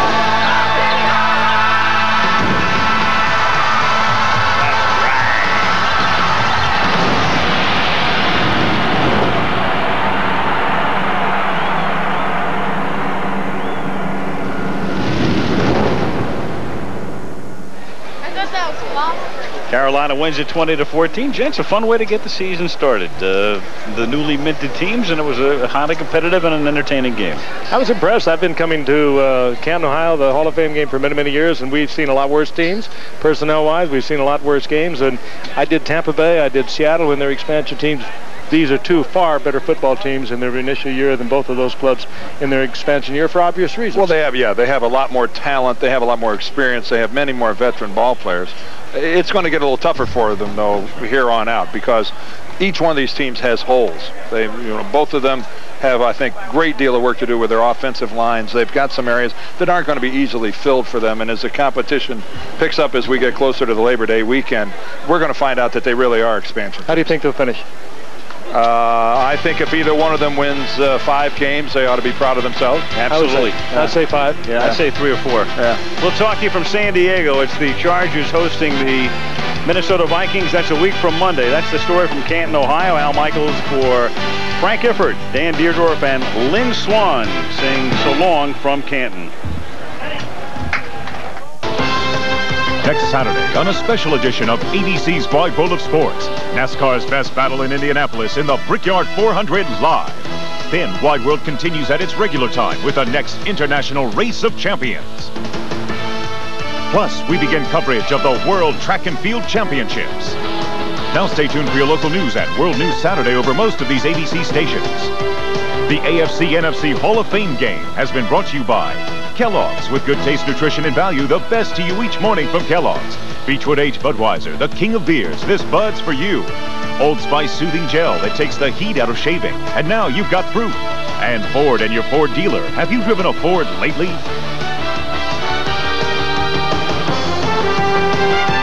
This has been a presentation of ABC Sports, recognized around the world as the leader in sports television.